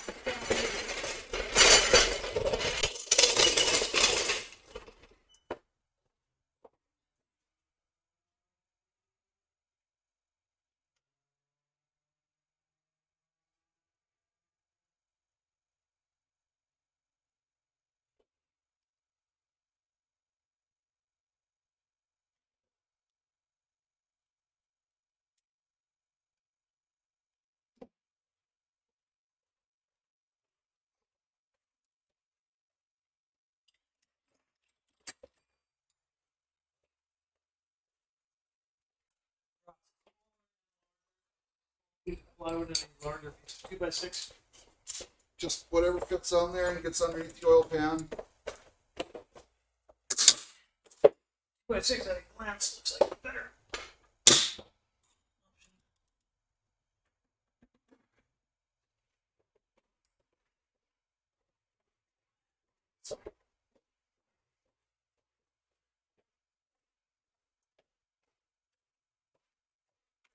Oil pan on the right side, eh? Yes, sir.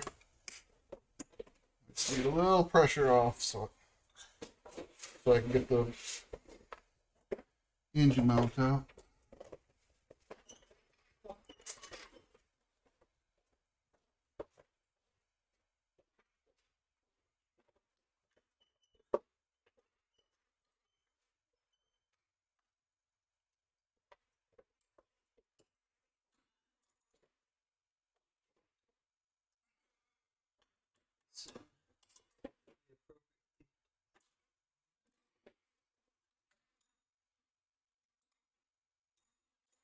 First car that I've ever done any head work on where you had to remove an engine mount. It's more common on front wheel drive cars because oftentimes the engine mount is integrated into the front of the engine. Yeah. Which it's the same way. Then this is part of the head. Yep. It's a structural member. What do you call that? That's a sprung. What do you when you camera's over here? Grab that. Yeah. What? I just dropped the bolt. Oh, I see. Here's another one for you. Let's go together. This goes with them.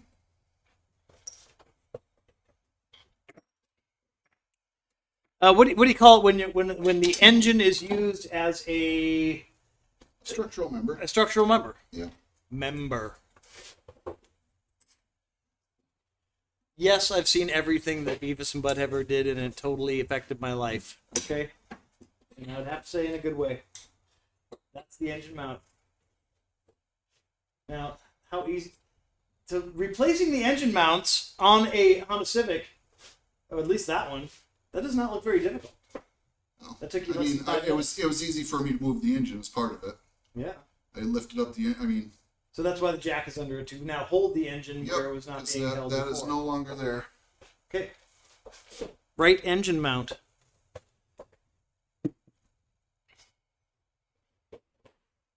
I'm going to put these little parts back in their little holes.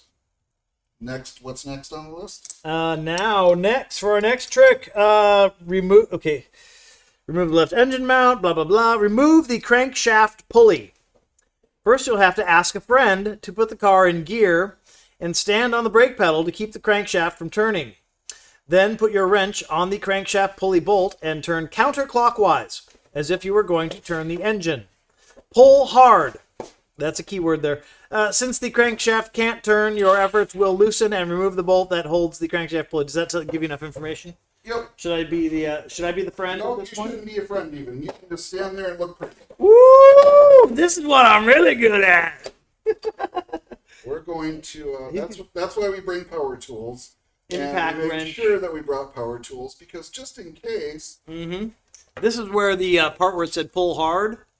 You don't have to. What they could actually say is squeeze the trigger lightly. And when I say squeeze, I mean squeeze the trigger. Don't pull the trigger. Right? That's the right For size. those of you that understand how firearms operate. What I could do is have my friend turn the tire though, so I'd have more room in this space. To the right or to the left? To the left. To the left. To the left. To your left or my left? Oh, you know what? This is why the keys are out. Yeah.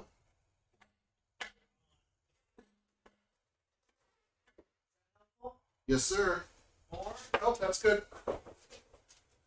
Let me go get my sockets.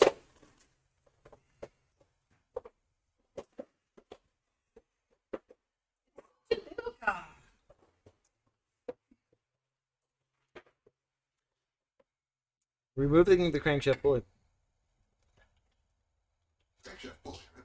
If it's stuck on, try gently prying it away from the engine with a pair of big screwdrivers set between the engine and the pulley, one in front of the other behind the crankshaft. Remember, the front of the car is the front. Keywords there. The trick is to not pry hard, instead rock the pulley gently back and forth. Rock the pulley gently and forth with the screwdrivers until it comes off. A small block of steel fits into a slot in the crankshaft and also onto a slot in the pulley. It's there to hold the pulley in place, and it's called the Woodruff key. Exciting. And it goes in the keyway. Goes in the keyway. I am the key master. Ooh. This is why I didn't need a friend. I am the key master. Are you the gatekeeper? Yeah. Anyone? Anyone? Oh, I yeah. I mean, most people, I think that's just like immediate. It's actually been it's just been refreshed. You didn't see the new Ghostbusters with the original Ghostbusters in it. Yeah, the new Ghostbusters also brought in the Keymaster and the Gatekeeper. They're there. Sigourney Weaver? Sigourney Weaver is in the movie, but she's not the Gatekeeper in this movie. Well, How do you screw that up? because you have a new Gatekeeper and a new. But Paul Rudd is in it too, and like anything with Paul Rudd is pretty good at this point. Paul Rudd's the guy that never ages. Paul Rudd is the guy from.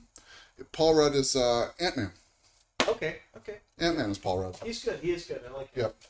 Ghostbusters! Yeah. Another probably. Let me see here. There, Duangus is like all over. He's like, Ant-Man! Yeah. Yep.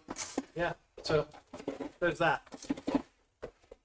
Those are one of the large screwdrivers that the book was talking about. I have several large screwdrivers.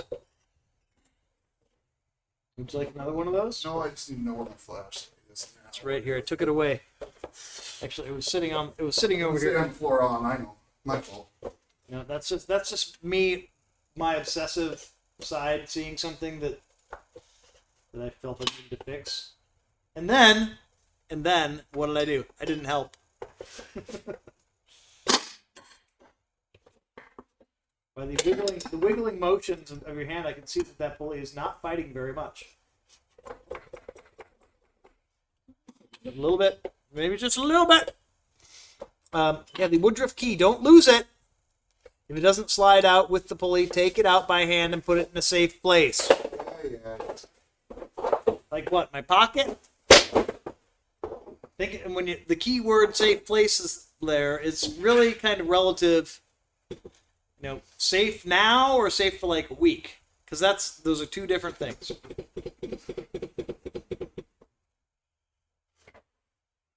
You can see. Do you see the whole engine is wiggling?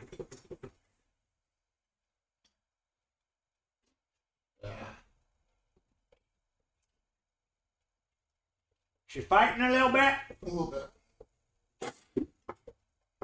No.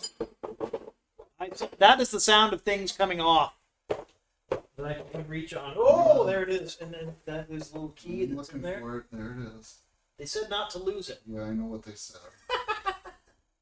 Am I annoying yet? It's whether or not I can get it out of there. This bolt goes with this thing. Yeah.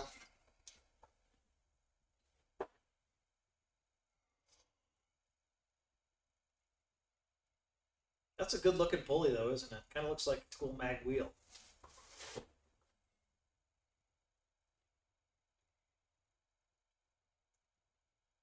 you have a magnet? Uh-huh. You should get it for me. A tiny magnet on a tool thing or a very strong magnet? A tiny magnet on a tool thing.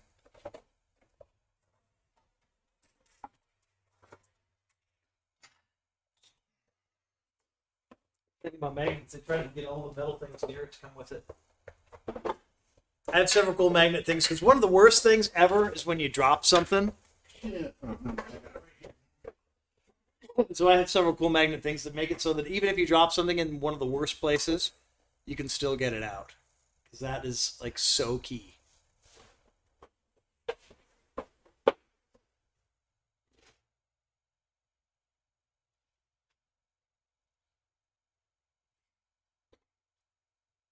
It's so key, it's Woodruff key.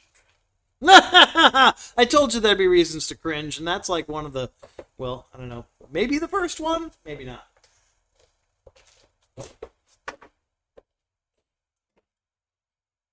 If you lose it, find an old steel screwdriver and a grinder, and you can make one. There you go. Or you could drive all the way down to Washougal, Washington, and ask my friend Brian if he has another one. And he'd say, yeah, I do. You just got to go pull it off one of the cars. And then I'd be like, hey, Brian, can I pay you to take that off of one of the cars instead? Because that'd be a lot better for me. I'm good at talking, and I am actually capable. But the fact is that now... How about you know, like a pick? Pick? Like an awl? You could use like a right angle pick. Ooh, I have something really exciting here for you. Hudson Schomer, how are you doing, my boy? Yeah. Ah! Hi. You want to be on camera? How about this awl? That might work. I don't know. I'm trying to pull something. So. Ladies and gentlemen, the boy with the coolest hoodie right here. Check him out. Spitting image, ain't he? Spit. There he is. Hudson Schomer, also known as Slothbear249. He's also a streamer, by the way. You have fun.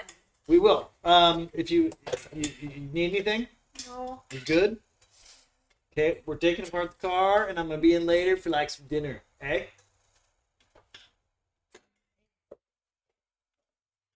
Woo! Totally deked me out. Totally. You want me to look for better pokey things like that? Or is that thing providing some degree of... Because at this point, it's reminding you of anger. Ah. Don't have any edge on it to grab with. I have like a dentist's tool. Yes.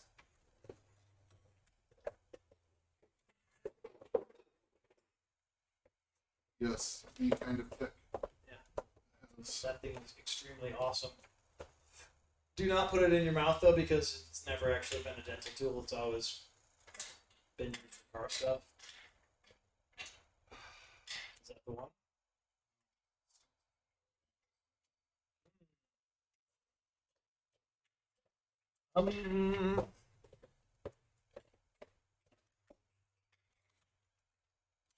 Or other small picking tools.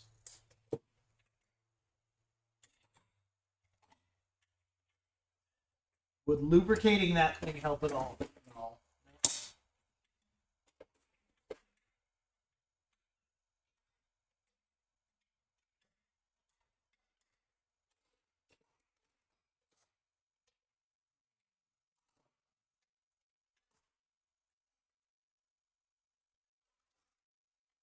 let's move on from this stuff. Okay, or a long-handled needle nose. That's again not something that's 90 degrees. Key phrase. What's next? Next up, we have very small Allen wrenches that might help with that. No, I'm fine. Okay, let's see here. Remove the lower belt cover. Remove the 3 to 5 bolts that hold on the lower belt cover with a 10mm wrench and pull off this plastic cover. Also take off the rubber engine mount grommet and the grommets from the adjusters. Okay. There's pictures as well. I see most of them. I need 10mm.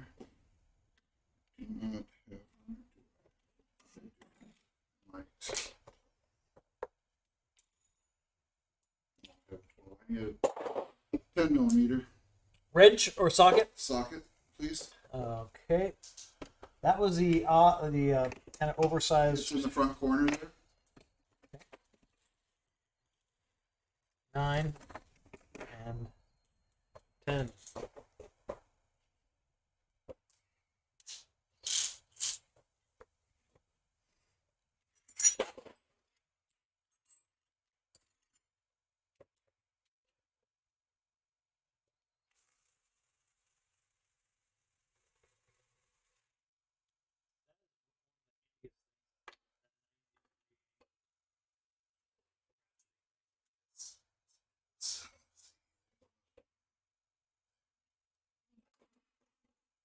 Mm-hmm. I'm pretty excited if it's actually holding anything, if it's just if it's for the bracket, you know what I mean? Uh-huh.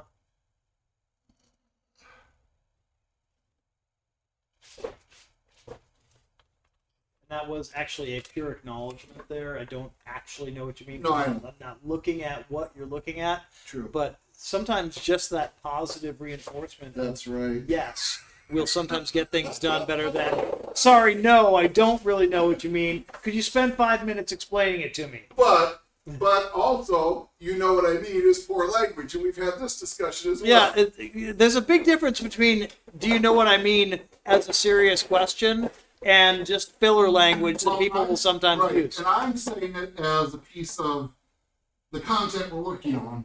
Yep. I'm asking you, I don't know if you know what I mean. Yeah, and I kind of just blew that off and was like, yes, because I kind of knew what he meant because he was working on something that he was talking about, and I was listening, but I couldn't put it in. I should have said, well, I know what you mean, but I don't have it in the exact context that you might be expressing it. There you go. Because I couldn't see what he was doing. But that's really more of a communication issue in general, and since he didn't ask for further affirmation, I figured that was enough. So, when you watch this channel and we do car stuff, I'm going to way over-explain things that I have very little understanding about, and Nas is going to actually make progress that'll be impressive, that you'll be like, wow, they're actually getting work done. It's kind of like, did you ever watch, and I love this show, Wheeler Dealers, Yeah. right? Mike's a pretty charming dude, and he buys cool cars, but he's obviously not really handy behind the wrench because he just kind of stops in and says, hey, is my car done yet? So which one do you like? Who did you like better? Do you like Ant or did you like... So Ant said was his last host, right? Ed. You liked Ed China better. Yeah, I stopped watching after they didn't have it. So was Ed, then was Ant, now it's actually a new guy again, I think. Huh. That says a lot about Mike. Yeah. And Ant does some really cool stuff too. Ant just did a bit with there's a car. One of the girls used to be on remember All Girls Garage? I've met those girls, but Okay, so Chrissy Lee. uh-huh. So Chrissy Lee and Amstead did a really cool thing where they fixed up cars for celebrities' friends and stuff. Okay. And they built some cars for a pretty cool show. But yeah, I like Amstead, and they actually just relaunched a UK brand car. So there's a guy. Who is the guy that did the original minis? did a big custom on them. Radford. Okay. So Radford did custom minis in the old days. Okay. Aunt Anstead and a bunch of other people started Radford up again, and that's where the 62, the Lotus 62 comes from. Okay. Have you seen the Lotus 62? No. You should look at the Lotus 62. I do have a device in my pocket that makes seeing things Very, an very immediate, instant gratification process, provided you can type to it. That's a good type. So they went to Lotus. Oh yeah. They went to Lotus. They made a deal with Lotus, and that's an Esprit chassis under there.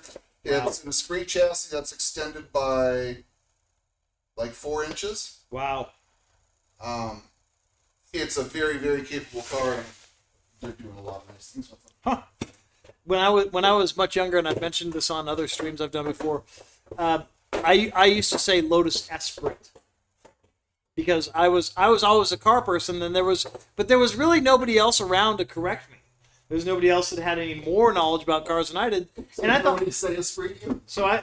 But I was well into my 20s by the time I learned that it was Esprit, because when I was in my 20s there was a clothing brand called Esprit. Do you remember that? Do you remember the 80s? I got some grease in my eye. Can I get a Oh. towel or something? Or one way. That'll work fine. One way. So yeah, so when there was the Esprit brand, I realized they were spelled the same way, and that was when I finally decided to say Lotus Esprit rather than Lotus Esprit. But doesn't Esprit sound cool? No. No. That's No. That's a you thing, John. It sounds like what a 12-year-old would say. That's a you thing, John. Yep. So Okay. There's another one down there I gotta get. Do we want this little? This is part of that cover. Yes. I'm just trying to find the last couple bolts here. So yeah, that's the things we do. I was always able to pronounce Volkswagen bus though somehow. Maybe that was because I had more experience with them, or maybe it's because it's actually only 3 letters. But never willing to admit when I'm wrong, or always willing to admit when I'm wrong. That is one of my few strengths.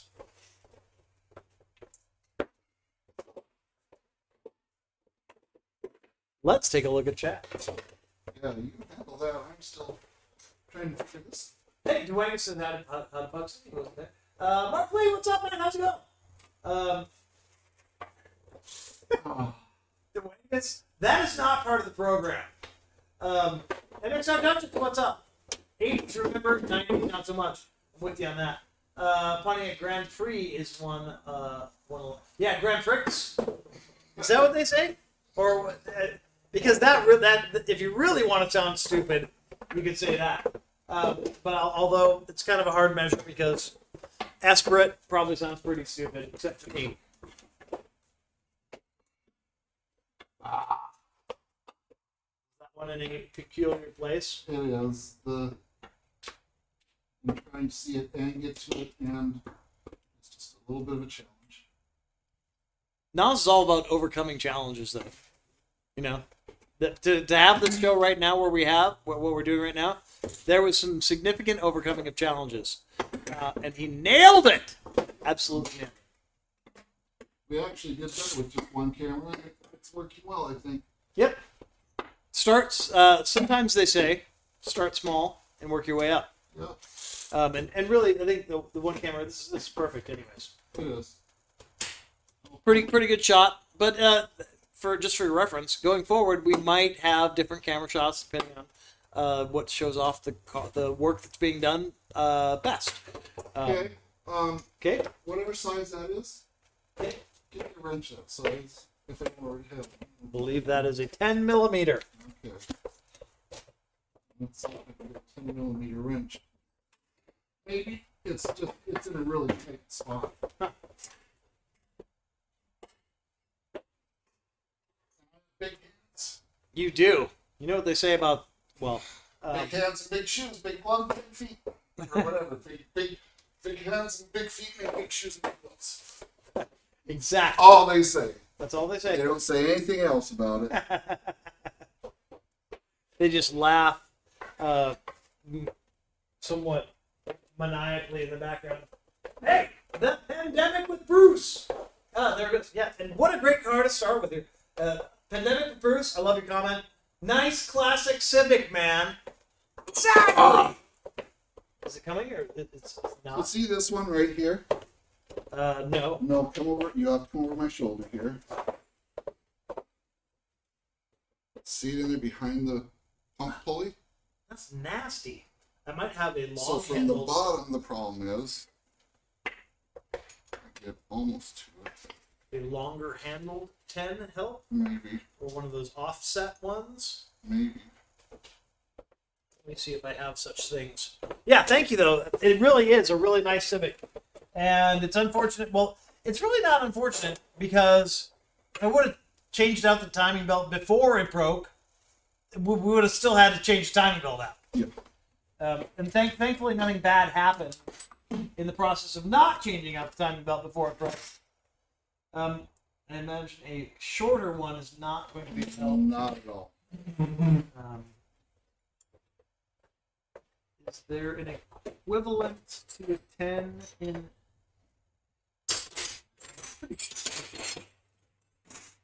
Sometimes I think I have more things than I do. Set of metric and SAE offset. There. On the ground. 3/8 is probably about... Yeah, I can try. See if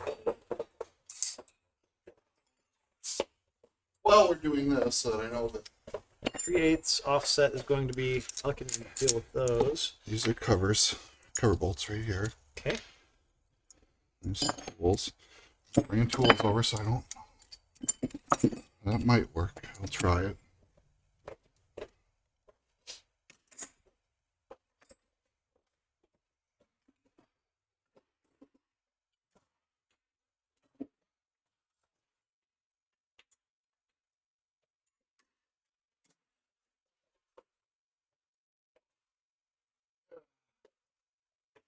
That is a... You should really see, people. You should see that the spot where that nut is. It's actually quite nasty.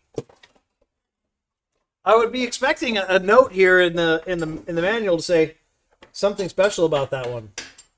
Just remove 3 to 5 bolts that hold on the lower belt cover with a 10mm wrench and pull off this plastic cover.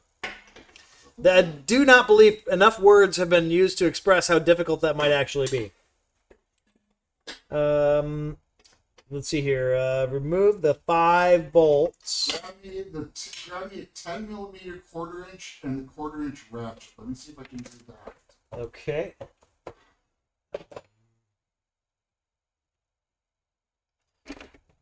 Are we 10mm? So you have the small the 1/4 inch driver already. I don't believe I do, Okay. but I may.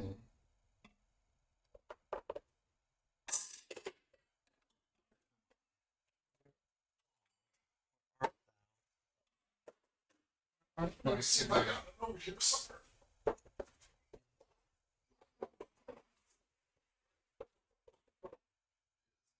Underneath.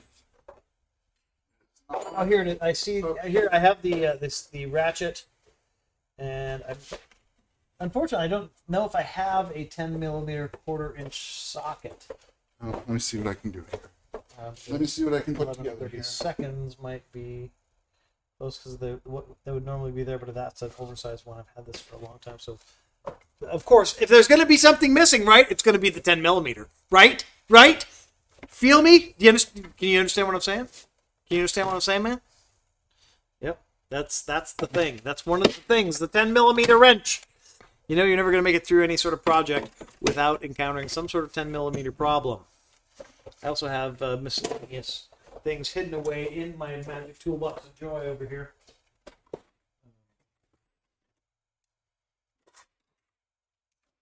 Larger. Hmm.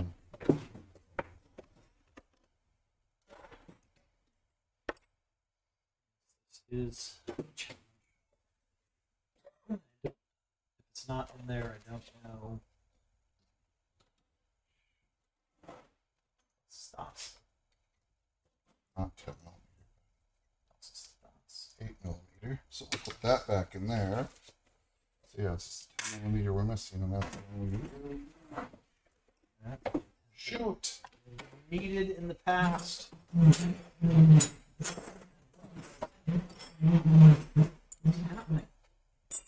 Now I'm experiencing lack of joy. Frustration. Mm-hmm. Something is stopping the drawer from moving.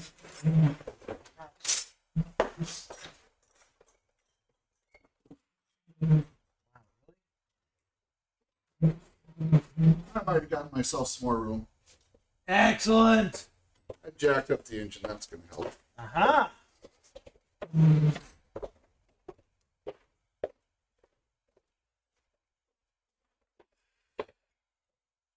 This is probably the closest thing to the most difficult part of the process thus far. Thus far, yes.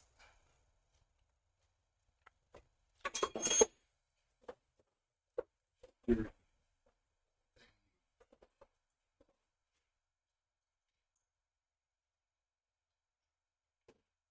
Hardest part is E for everyone, let's be honest. It gets more difficult as it goes. I was going to say it gets harder the longer you work at it, but Then you decide that wouldn't be E for everyone, so Right. you stop. only in the certain context that I was not even going to bring up. But then I just couldn't resist because 13-year-old. I can just blame my inner 13-year-old all There the you time. go. Except for why the drawer will not open or close anymore. Oh. We want. It really wants to fight. It really. You know what? No way. Yes, we've got this thing totally locked up entirely now, and you can't get in or out or anything.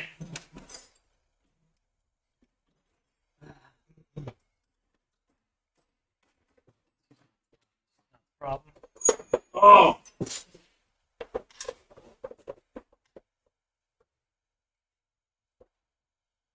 Let me see if I can get The 10mm ratchet that you had on the larger Yes. ratchet with the extension of this one. This combination of things. I also have like a swivel head ratchet, better angle. This is a 12 millimeter. Yeah.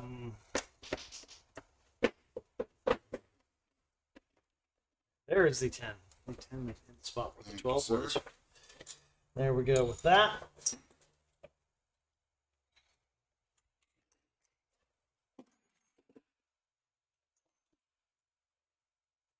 So are you following along here? Do you realize where we're at, what we're doing? Anyone? Anyone? Just to if you've joined us later here in the show, this is a 1978 Honda Civic. The timing belt tragically broke just a little while ago, just 2 weeks ago. And so what we verified earlier that the timing belt was broked,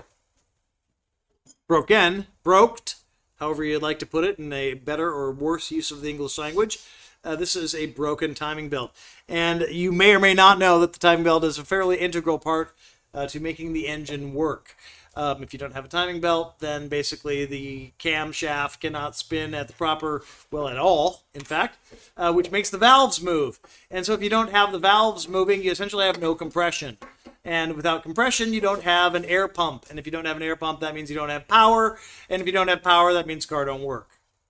To put it simply. Is that a good... Good enough. Something good enough. So there's that. Otherwise, this is a really nice example of a 1978 Honda Civic that has some sort of weird other head side on it. I can't imagine that this would have had an engine replacement or a head replacement. I don't know. It's weird. It could also very likely be that the manual itself has just made a mistake. And that's entirely possible. I would say that I was just bringing it to your attention. Yeah, I think it's very interesting, which is why I bring it up again, because I think it's a very interesting point of information, and I think it's unlikely that Honda would have its engine replaced before 115,000 miles with an engine from an earlier model, right? Because that what it was saying is that this is an engine from a 75, which just makes no sense to me. Oh, but I can't get to those ones easily. Darn it. Herein lies the challenge. You saw my idea, though, right? To take off that. Just move the hood so we don't have to worry about the hood sitting here. Is the hood These 2 bolts, well, it's the constant this that I'm worried about. Me bumping into it constantly. Okay. Now, if it's a matter of smaller hands, I do have these delicate model-like hands that Let's see. can. Yeah. Yeah. Delicate, manly. This is why not. And I don't know. Is the Army something that you're happy to talk about or not? Yeah. This is why Nas was in the Army and I wasn't. I was in the Army because I was a bad kid and needed to do something other than stay in the area I was in. Yeah. My friends didn't, and some of them, they're still doing okay, but they had way more fun than they should have after I left. Now, I am the child of 2 Marines. My Yeah. parents were Marines, met in the Marine Corps, and I became a part of it. And my dad had me set up to go to military school if I wanted to. I met the general who was, or colonel or whatever he was. What's the difference? No, just kidding. I met the colonel who was in charge of the school and had a meeting with them, and I was like, thank you very much, but God, no way! Because I was kind of an anti-authority. My father was the mayor, my father was a policeman, my father was a Marine. So I had already kind of been through military school to a certain degree. He's a very awesome person. But I did not need any more authority in my life, actually. And so I was like, thank you, but no. But there is a part of me that does, to a certain degree, regret passing up an opportunity to serve and to travel and to have that training and camaraderie and all those things that you get from being in the service. Just a side topic, interestingly enough. Thank you to all the rest of you who may or may not have served out there, because it takes, was it easy? No. Okay, see? I was going to just kind of say it's not easy, but then I think it's better that if for some people you can actually speak from experience. Can I get a whoa? Don't everybody we needed to. Oh my God, there it is. That's the thing that's been fighting the whole time. And is this a little gasket that fits in there? Yep. And here's another one. There's that little piece there. Yep. Here's another one, but we're probably gonna have to grab some new ones of these if we can find them, because these are all the rubber gaskets that go. Okay. In that tiny worn. Yes, you are. You know how awesome you are, Oz? Extremely awesome. And look what else. There's a reason I stepped away from my frustration earlier. Their reasoning would be the third one of those. Oh, that was somewhat lost. Oh, there's the key. The Woodruff key. The one that I was trying to fish up. Yes. I walked away from it once the cover came off and it fell out. Excellent. So it was stuck in the bottom of the cover. That's smart thinking. So sometimes you just need to walk away. And that is so true. So many times I've worked on things, Wow. and I basically just worked myself Okay, into why don't you come here and see this too? So see this? That's your motor mount bracket. Yeah. It was hand tight. Here's one bolt. I have not put a socket on this yet. The other one's a little harder to get because it's recessed, but yeah, it's in this exact. It's loose enough that. Yeah. Huh. So that's interesting. So the motor mount's been loose at a minimum, right? Yeah, I mean, obviously, there's maybe just hand tighten enough. so here's my thing: they don't come loose from the factory. They wouldn't have loosened up from the factory, even after all these years. That bolt wouldn't have been loose from the factory. Yeah. So that means that bolt. Somebody fooled with it. Somebody fooled with it at one point. Somebody's been on this end of the engine at one point. Well, so this car is the product of two cars. Okay. One was a parts car, and this was the car with a good body. And the parts car was 75. It may be that. And that's why the engine mount would be loose too, because they replaced the engine. This is easily confirmable because I have words often with my friend Guy, who I bought the car from, and I could probably ask questions like, "Did you guys actually pull the engine out of another car and put it in here?" I think so. I feel like there's a pretty strong chance there. Some things are starting to make more sense. Yeah. This bolt that you handed me, should this go with the lower timing belt cover? Bolt covers. Bolts, ones I just put over there. Okay. So interesting things are being found. Yeah. Well, and this one did not need to come out, so I'm going to tighten that one back in there. It may need to come out later, but then I'll worry about it later.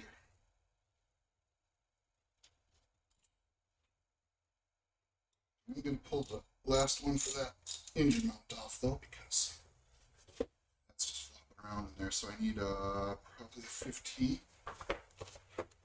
Like socket? 15 or 14 socket, yes, please.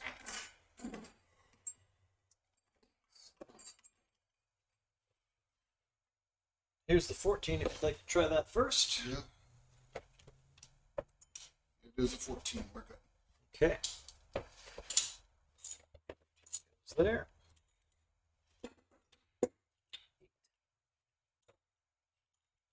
Yeah, this was not machine or tool tight either. Huh. You saw, I mean, it was spinning around. Yeah. And that was before I ever touched it with the tool, so.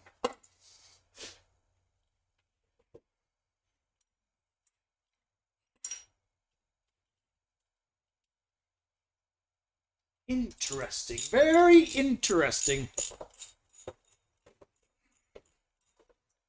Hey, the pandemic with Bruce. We have ourselves another subscriber on YouTube. Woo! Thank you, Bruce. It's good to know. It's nice. It's nice. This one's not that way, but pretty soon we're going to start doing some more raw recording and PCs together into videos for YouTube too.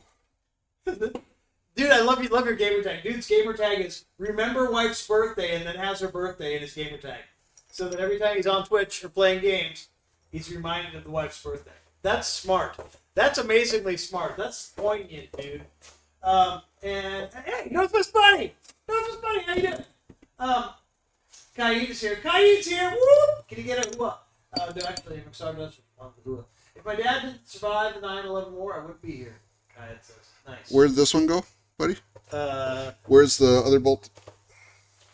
This part right here. Oh, yep. There we go. Let's see here. Civic has no hood. It's a hot rod Civic. Okay. I might need a little explanation on that one, Pendant and Bruce. But Johnny could have worked in the motor pool and had more vehicle knowledge. That's true. That's true. The thing is, I never would have survived the whole like discipline thing. I never would have. I would have rebelled against it, and I would have gotten in trouble, and I would have probably like been like, "Screw you guys, I'm going home," and they would have been like, "No, you're not," and I'm like, "Yeah, I am," and I probably would have. It wouldn't have gone well for me, and I would not have been proud of those choices later in life. But that's kind of who I was back then. Hey, how's the Alpha? Bruce, oh, you were here for the Alpha. Okay. So the Alpha, I sold it. I realized that I had 7 cars already, and that was quite a few, and that the Alpha was going to be pretty much an all-consuming project for both resources and time. That car came to me, but it wasn't something I really sought out.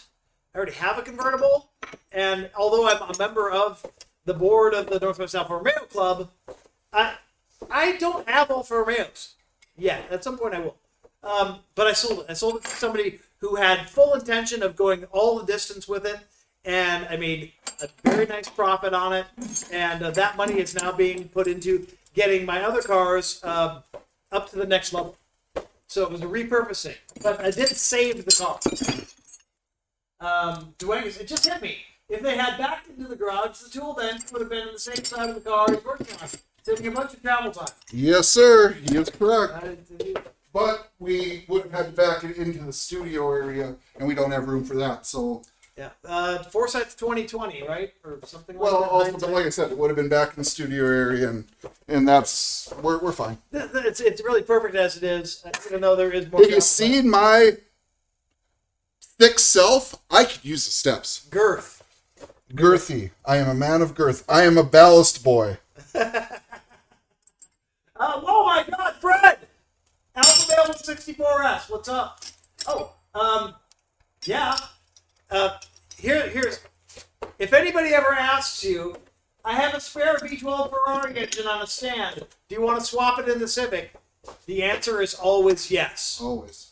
Always. Even if it takes a lot of money to get the V12 in there. A V12 swap Civic, nobody's done that. And people have done almost everything. It's just full frame, cut the floor out of this and set it on top. So, Fred, we're going to stop doing this work now and start just pulling the motor Yep. out. If you just bring that over, Yep. then we'll hook it. We'll just... Well, what we're going to do is we're just going to, like I said, we're just going to cut the floor completely out of this. We're going to lift the whole body, and we're going to set it on a new chassis with the V12 in it. Problem solved. Done. Done. Done and doneer. Yeah. Yeah, the answer is yes. Always. Always yes. Let's see here. Thank you for following Hostile Eraser 93. You rock. Thank you. V12 hanging out the front. And what in the rear then? Big giant exhaust in the rear? With No, zoomy pipe? because if we're using a Ferrari, then the transmission and diff and everything is out back. But then where's the exhaust coming out the front? Oh, just stick it right through the hood. Oh, that again, something that hasn't been done. Well, This is the challenge. So DDE actually took the FF. Okay. They took it to Aaron Kaufman from Gas Monkey Garage. Used to be from Gas Monkey Garage. Really excellent beard guy. He twin turboed it. It's had its problems, but they're getting there, and they plan on about 1,000 horsepower out of a FF with twin turbo sticking out of the hood. See, we're planning for more like around 60 horsepower with the Civic. So- It's a little bit more of a humble goal, I need but the bathroom. go right ahead. Go right ahead. Where's it at? Oh, so go. So you wanted to push this like.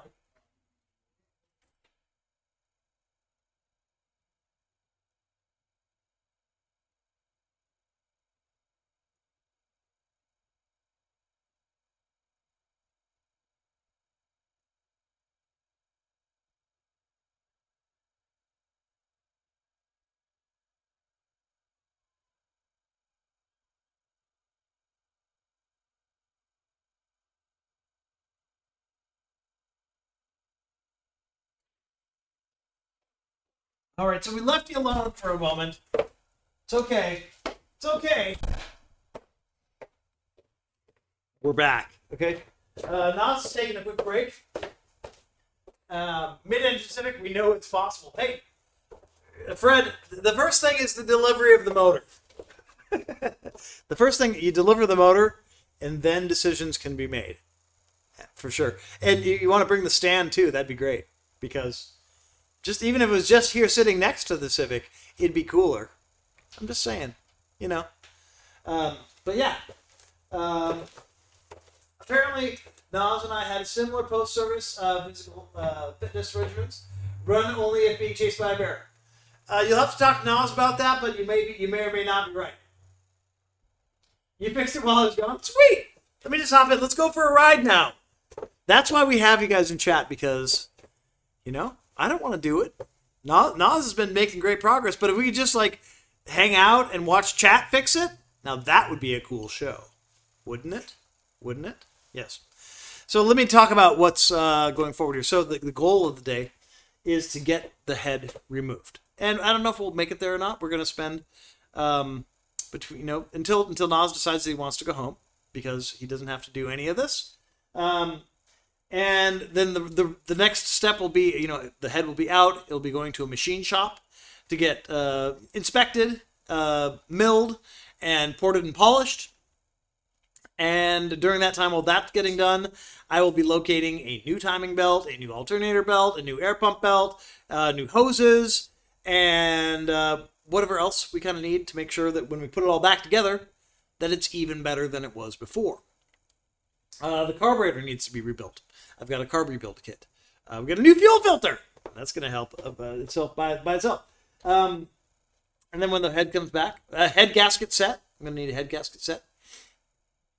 When the head comes back, then we'll put it all back together. And then when it fires up and runs, it's going to be even better than it was before. So that's project 1, which we may kind of leave and come back to depending on how long the head is at the machine shop, so on and so forth, right? But I have another project that also needs to be worked on, and that is my 1971 Squareback. That's a runner driver right now, but the engine is tired. And one of my friends, Jerry, he's retiring this year. He's been running a place called Northwest Connecting Rod for the better part of his life. He's the Northwest Volkswagen guru. And there's been a lot around, but Jerry's the one. He builds the best motors. And he's really cool, older guy. He's retiring this year, and he's moving to Alaska, and he's selling his shop, and he's not going to mess around anymore. He's just going to go fishing for the rest of his life. And good for him. But even though I wasn't sure what I was doing with the Squareback, I need to take this opportunity to be able to get to work with Jerry one more time, to get him to rebuild a motor. So I know the motor I've got in that Squareback is basically going to last me a lifetime. And so pulling that motor out of the Squareback is kind of the next other car project that I'll be working on. Wednesdays might be the day. I think that's what we're going to work with. And if you know anything about VWs, it's really not that hard to pull the motor out. With a Squareback, the most difficult thing is just, can you jack the car up high enough to get the motor out of it? There's 4 bolts that hold a Volkswagen motor in place. Then you got your fuel your accelerator cable, and a couple of wires that are connected from the body to the coil. You disconnect those. You take out the 4 bolts, which I've done several times, and you give the motor a good yank, and it slides right off the shaft, and then you lower it down, and then you jack the car up over it, and then you slide the motor out. So I bought another jack. I've got a big a brace jack that's weighs up 25 inches, so that should be enough. 25 inches, something like that. And we've got blocks and things to use on top of that. So that's the other project that is coming up. Aside from that, also, my 1978 Porsche 911 SC is getting its motor rebuilt. And that's going to happen at a shop that's not here, but we're going to make a video out of that. No, we're not doing that. We're not rebuilding the Porsche motor. That's going to be done by my friends over at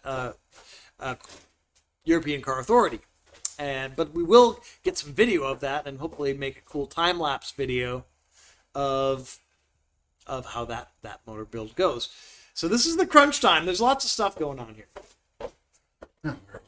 Now, where were you exactly? Now that my brain's back. Mm-hmm.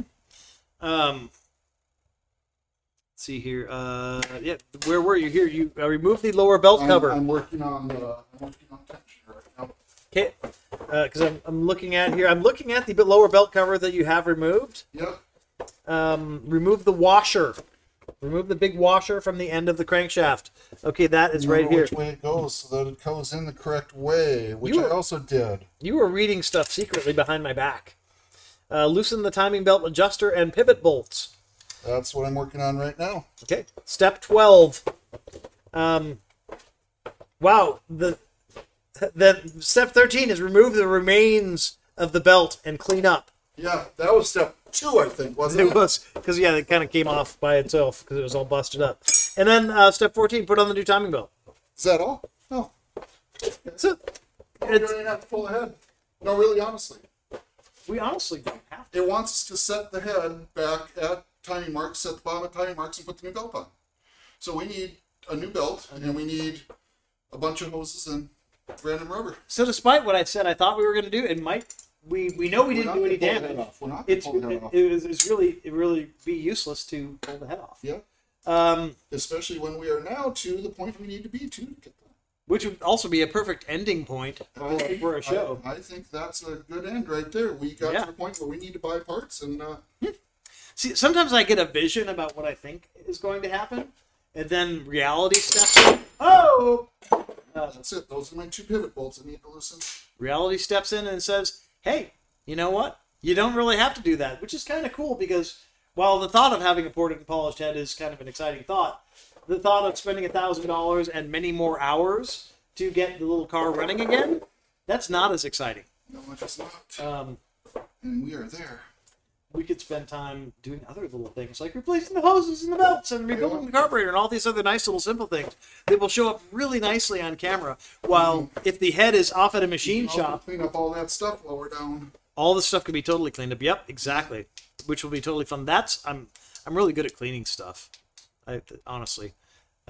Which means we don't have to mess with the exhaust manifold, which is like one of those points where things can get really ugly. Say to remove the tensioner? It's loosen it. Loosen the timing belt adjuster and pivot bolts. If you don't know how, see Procedure 1. Would you like me to read Procedure 1, timing belt adjustment? Sure, if you want to. Procedure 1. Procedure 1, timing belt tension adjustment. To make the camshaft easier to turn and to lessen the chance that compression in the cylinders will foul up your adjustment, take out all the spark plugs. For how to do that. Yep. Turn the crankshaft. Let's see here. Then, using a 12mm wrench, loosen but do not remove the timing belt adjuster bolt and the timing belt pivot bolt. Turn the crankshaft counterclockwise at least 1/4 turn. Make sure the ignition's off and the gears are in neutral or park. They're loose. We're good. Okay. Yeah. They are not removed, but they are I was having so much fun reading, though. You can continue reading. But I'm just telling you, if you come look, the tensioner is still spring-loaded and moves. So that's what we need. It pivots on this one. This one's the pivot, and this one's the locking. Okay. And this one's pivot. So it is a 12.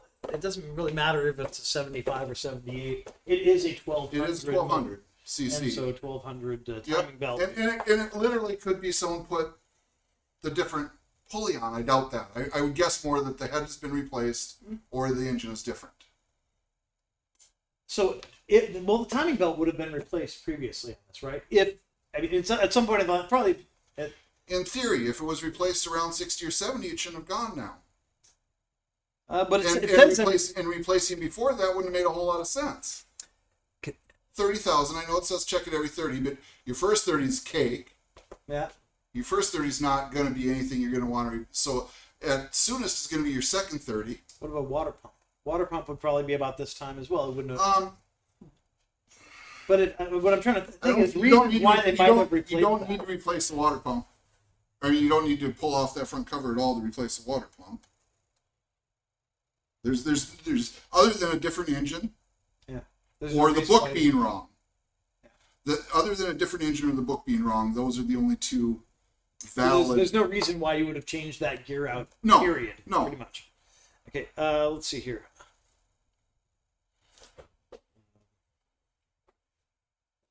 I bet the book's wrong on that. It's entirely possible.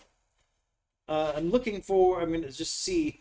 I'm pretty sure that my friend Brian would have them, but I don't really want to drive all the way down to Washougal again. Yeah, actually, Duchess, I post-military, I have this. This is interesting. See, that's my post-military there. Ow. So up until, from the time I was 19 until I was 51, I think, I operated on a slowly decreasing ankle. Okay. Chronic osteoarthritis with decreasing joint space, meaning the cartilage was wearing down the more I used it. And eventually just got to the point where we were talking bone on bone. Ouch! So now it has a solid titanium rod that goes to the bottom of my foot, all the way up, see? hole in the bottom of my foot right there. Okay. It's a titanium rod that goes through there, fixates the bottom of my foot, fixates my ankle. My ankle has that much flex in it. Just Fixed it. So that's part of my running.